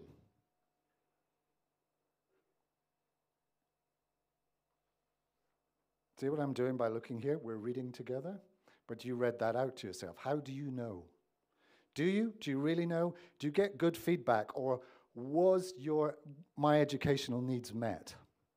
Now here's a question I actually want you to vote on. I want you to put your hand up if you believe in science. Now I can't see the whole audience, but if there's anyone out there who's not got Colonel Stacy has not got her hand up. Okay, now with respect, ma'am, you are a senior officer, but you need to lead by example here. Do we believe in science? Say yeah. Now, come on. Do you believe in science? Yes. Amazing speakers have been sharing with you amazing science. You need to believe in that stuff. Here's a question, though. Do you believe in science that challenges what you do? Yes. That's not as loud as the last one, was it? Yeah, hell yeah.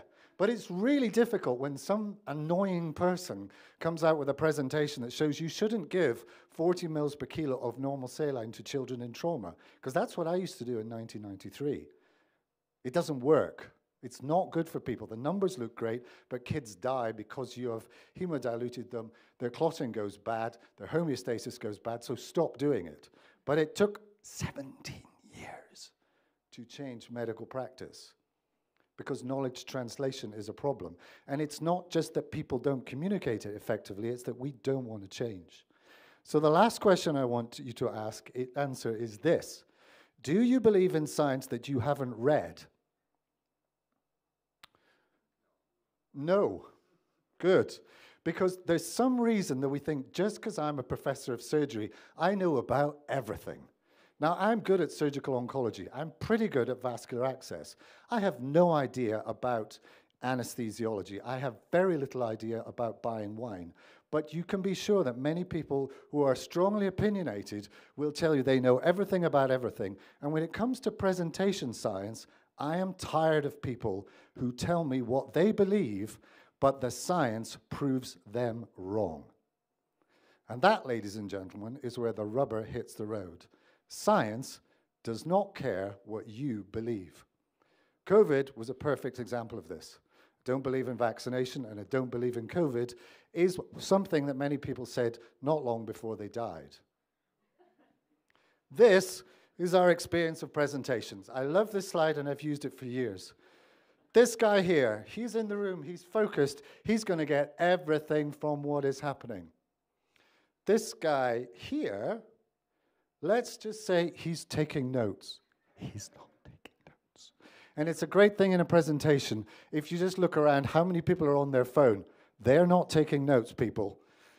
This guy here has realized that the most effective way of transferring large volumes of knowledge from one person to another is a written document, and he is reading it. This guy here has realized that presentations suck because people put large volumes of information on the slides and then read it out to you. And he has died and joined the choir invisible, and people are just jealous. Why? Because of science. Now, this is no criticism of any of the previous speakers, particularly to the Colonel, because she can kill me in the dark and nobody will find the body. This is not a criticism. This is about every single one of us being better right now at presentations than you were 10 minutes ago. We live in a virtual reality, and I am going to prove that to you. And a bit like the film that this comes from, most of us don't really know. This is medical education. Pi is a number which is 3.1415925. 358979323. You can see me shaking here. 846264338. Now, is there anyone out there prepared to put the hand up and say they now know pi to more numbers than you did beforehand? Because you don't. But when you read through the 10 bullet points that are on a slide and you read them along with me as I did, and you go, yeah, 3, 2, 3, 8, 4, 6, you have remembered really not very much. The soldiers have not been built like this, and trust me, medical students are not built like this either. You do not have a USB bolt in the back of your head where they can plug it in and download cardiac physiology so that after 40 minutes you can go, I know cardiac physiology. How much do you think you remember from a presentation? The science would suggest that in the average 10-minute presentation, there are over 200 individual facts delivered, of which, if you work really, really, really hard and exclude all the other ones, you will remember 7. And you won't remember anything else. The truth is, most of us can remember 3 facts from those 200, and most presentations go on for 45 minutes. And that's like remembering 1, 3, and 9 are new numbers from pi. You don't know what order they come in, they're just new, because I like 1, 3, and 9. It is essential that you understand that the method of delivery of information is not a download like a computer, and also that you are stupid as a hypnotized chicken. Because at no point did I make any reference to the slide behind me, and most of you chickens are reading it. What I really want to know is which chickens got beyond this bit here that said, please stop reading this. Because you did read that, and you looked the other way. Science shows us that you are stupid. So that if I turn that off, you will focus on me. If I turn that on, you will look at that. If I turn it off, you'll look at me. If I turn it back on, you will look at that. Thank you. I've never had applause before, but it's good. Watch what happens when I turn this on. This is not just fashion. You are as stupid as a hypnotized chicken. Whoops, we've gone backwards. Let's go forwards. You're going to see the numbers again. Repetition is good in medical education. How many facts? 200. How many will you remember? 7. Probably 3. I'm screwed because those are the only facts you're going to remember for the rest of the presentation. But let's move on to the hypnotized chicken, because the hypnotized chicken is you with text. So even although you know that slide's coming up and you shouldn't look at it, you're looking at it. But if I say don't look at it, this guy here is really focused, it's great. But he's desperate, and I just do that, how much better does it feel? This is not just a joke, this is science. And here is the 93 individual psychological principles that PowerPoint breaks. Not one, not just a bit, not just a few, but 93. And here is the chicken about to be hypnotized for your delectation. Nothing bad happens to the chicken. Just a line in the sand. And you stared at the text when I told you not to. I have to play this through because people think the chicken's on drugs or ketamine, because that's what everybody seems to use nowadays. But this chicken will get up and walk away once it's figured out there's nothing valuable there. You, however, will look at text straight away because you are as stupid as a chicken. And I can say that because when I go abroad and I don't even speak the language, or worse, the letters aren't the same, I will still stare at text. Chicken gets up, walks away. This, ladies and gentlemen, is what is called cognitive load. This is the science you have not heard about. This is the science you sort of know, but this is the science which shows that bullet points inhibit your learning. Full stop. End of paragraph. End of chapter. They stopped doing research on this 30 years ago. But you didn't know that. You actually did, and that's why you hate bullet points. The second thing which is important is that it's not just the cognitive load, but what's called the dual processing theory. So that if I say the next thing is dual processing, and then put dual processing up, that's dual processing. And I've done it twice there because you are stupid. No, seriously, why do you think that adult, intelligent, multiply qualified people need text on the screen to understand the voice that's coming out of here? You put aim at the top and say, here's the aim. And then you read the aim out to people. Seriously, if these people can't read, they shouldn't be in your talk. And you patronizing them to the point at which they have to read, or worse, you say, let's all read it together. It's dual processing, is monumentally patronizing, and you subconsciously know it. I'm sorry, this is science. And this is our experience. This is a research society. These people here have realized it's a waste of time. This guy here is there because he's the chief, and the brightest thing in the room is the exit sign. And you Muppets are reading what this is about. Because delivery changes stuff too. It is not simply about having a great talk. It is not simply about having wonderful presentations. It is about, and if you, it's a waste of time. It has to be well delivered by someone who engages the audience and makes them feel that this is worthwhile for them as an individual. Because if you don't, they vote with their feet.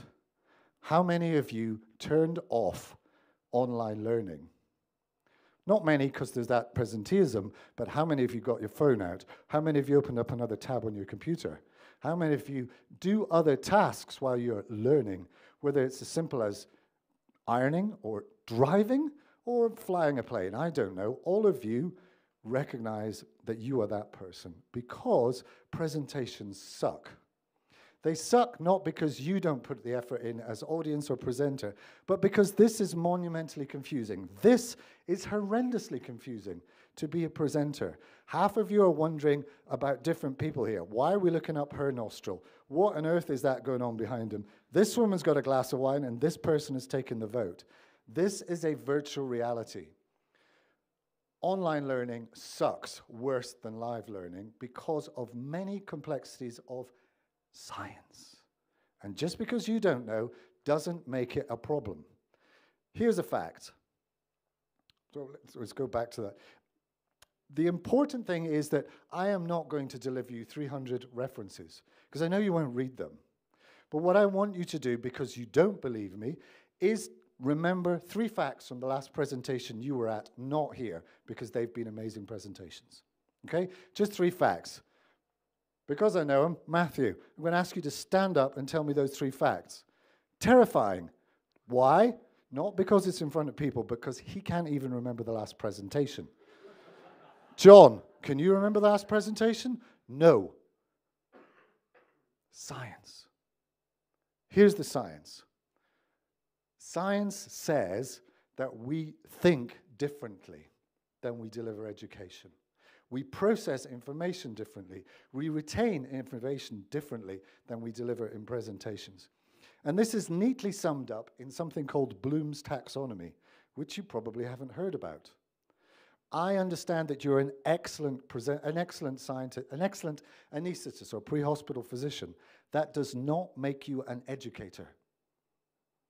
Anne was telling me that ski instructors in France study for 4 years. 4 years to become a ski instructor. They're good skiers, but they study teaching for 4 years. How much studying did you take in education? This is where we believe learning happens.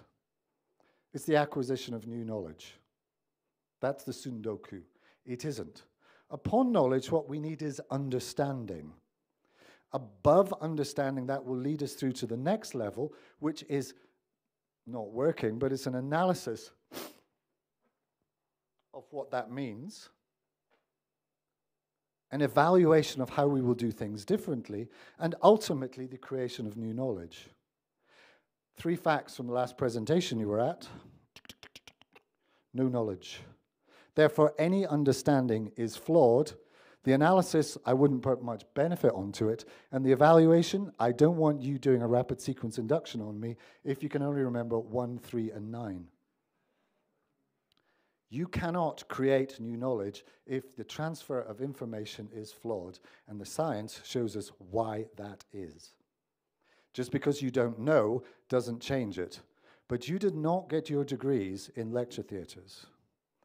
You did not learn from presentations. Because reading out PowerPoint is not teaching. And yet it represents the vast majority of presentations. Worse, the corollary of that is that sat there listening to PowerPoint being read out is not learning. It's all gone very, very quiet. Because what you are recognizing is that is the truth. I had a woman burst into tears on me once when I said this, and she came to me afterwards and said, "You have shown me why I felt a failure in education for the last 30 years. I thought everyone else was learning, and I knew I wasn't. That's not your fault as an educator or as an audience member. It's because of science." Now, some of you, being old, will recognize the meme that I've been using, which comes from a film called The Matrix. In The Matrix, Morpheus points out to Neo that the world is a virtual reality. And he says, you have to make a choice right now. Take the blue pill and go on believing that reading out PowerPoint and sitting there listening is education. That's fine, I won't be there. Or, because you are conflicted, because you see that there might be a problem, because you want to save your patients' lives by education, take the red pill. I will show you how deep the rabbit hole goes, and I will change your life forever, and you will be an amazing presenter. You have to make the choice right now. Science doesn't care what you believe. Just because you don't know doesn't change it. And what Morpheus says is, remember, all I'm offering you is the truth, nothing more. What questions do you have?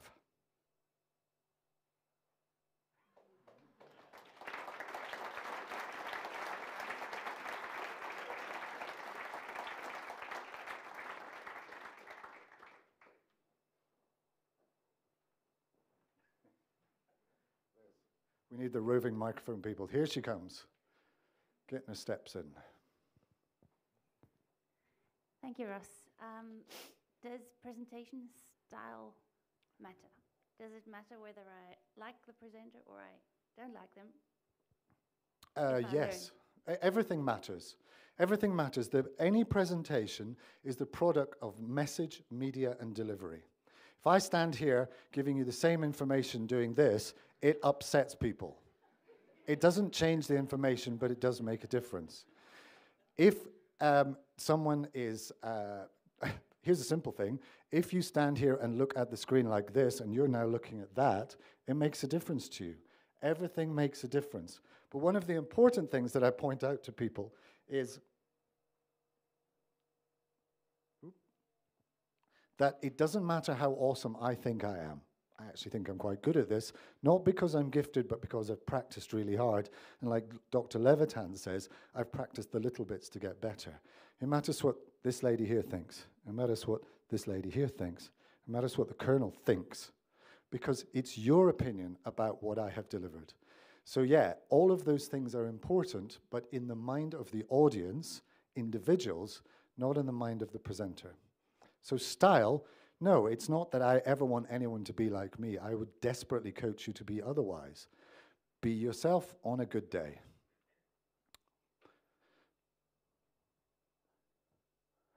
Yeah, I honestly can't see if people have got their hands up. Yeah. Friend over here from Kentucky. Ross, that was superb. Thank you. I hardly know where to start. So what is the role of the slide? You could get up and give an oration, and we would all be glued to you. Yeah. But we need some visual content. What is the role of the slide? So the answer to all of these questions is the workshops on the mountains, and we'll come back to that. The simple answer to the slide is this. If you can't speak without your slides, then all you're doing is reading your slides. There should be some value from your slides in adding to your talk, but it must never be your script or the handout. What we have to do is stop copying other people and watching what they do and thinking it's good. I always say this, and I love it, this atmosphere. I watch anesthetics the whole time. That doesn't make me any good at them. So the slide has a role. It should illustrate the message. It should never be the message, and it should never distract the audience, because it's like that text I gave you. The audience are forced by psychological principles to focus on the text. And that's why our professors, when they say, I want more text up there, what they have realized is they will want to read, and they want to listen to what's over here, because it's better to have just the slides. So figure out the purpose and have one message per slide. And if I find any of you overlaying them, I notice the worst offender left. Overlaying is an appalling thing to do to slides. It's psychologically massively confusing. I can explain this all later. Somebody's waving at the back. Hello. Hi. So John, I'll finish in 2 minutes. Hi Ross, it's Hello. Mantas. Mantas. Yeah, I'm playing a ball to you now. Okay. So I would say that I think it's I'm critical of your approach.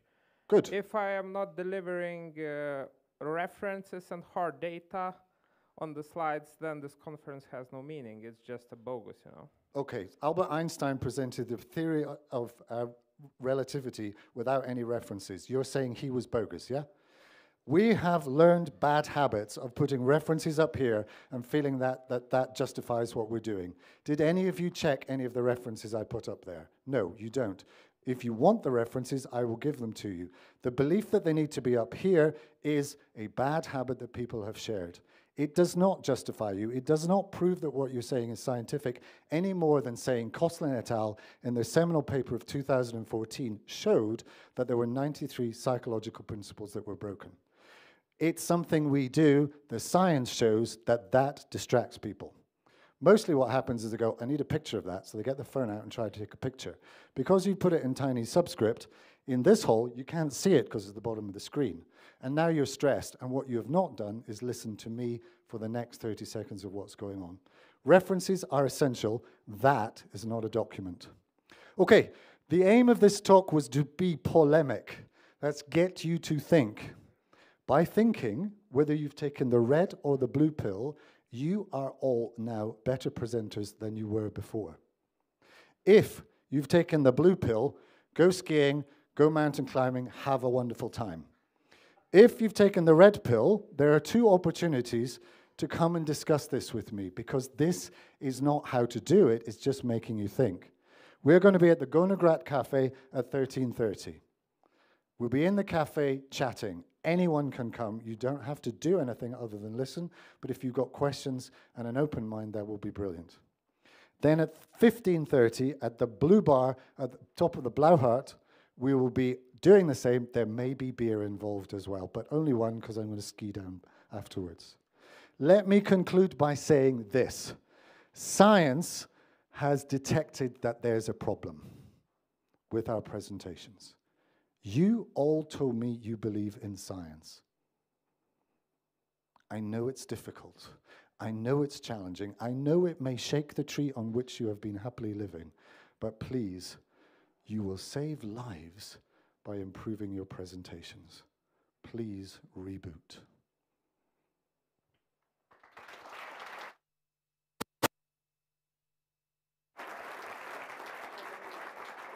Thank you, Ross. That was fantastic.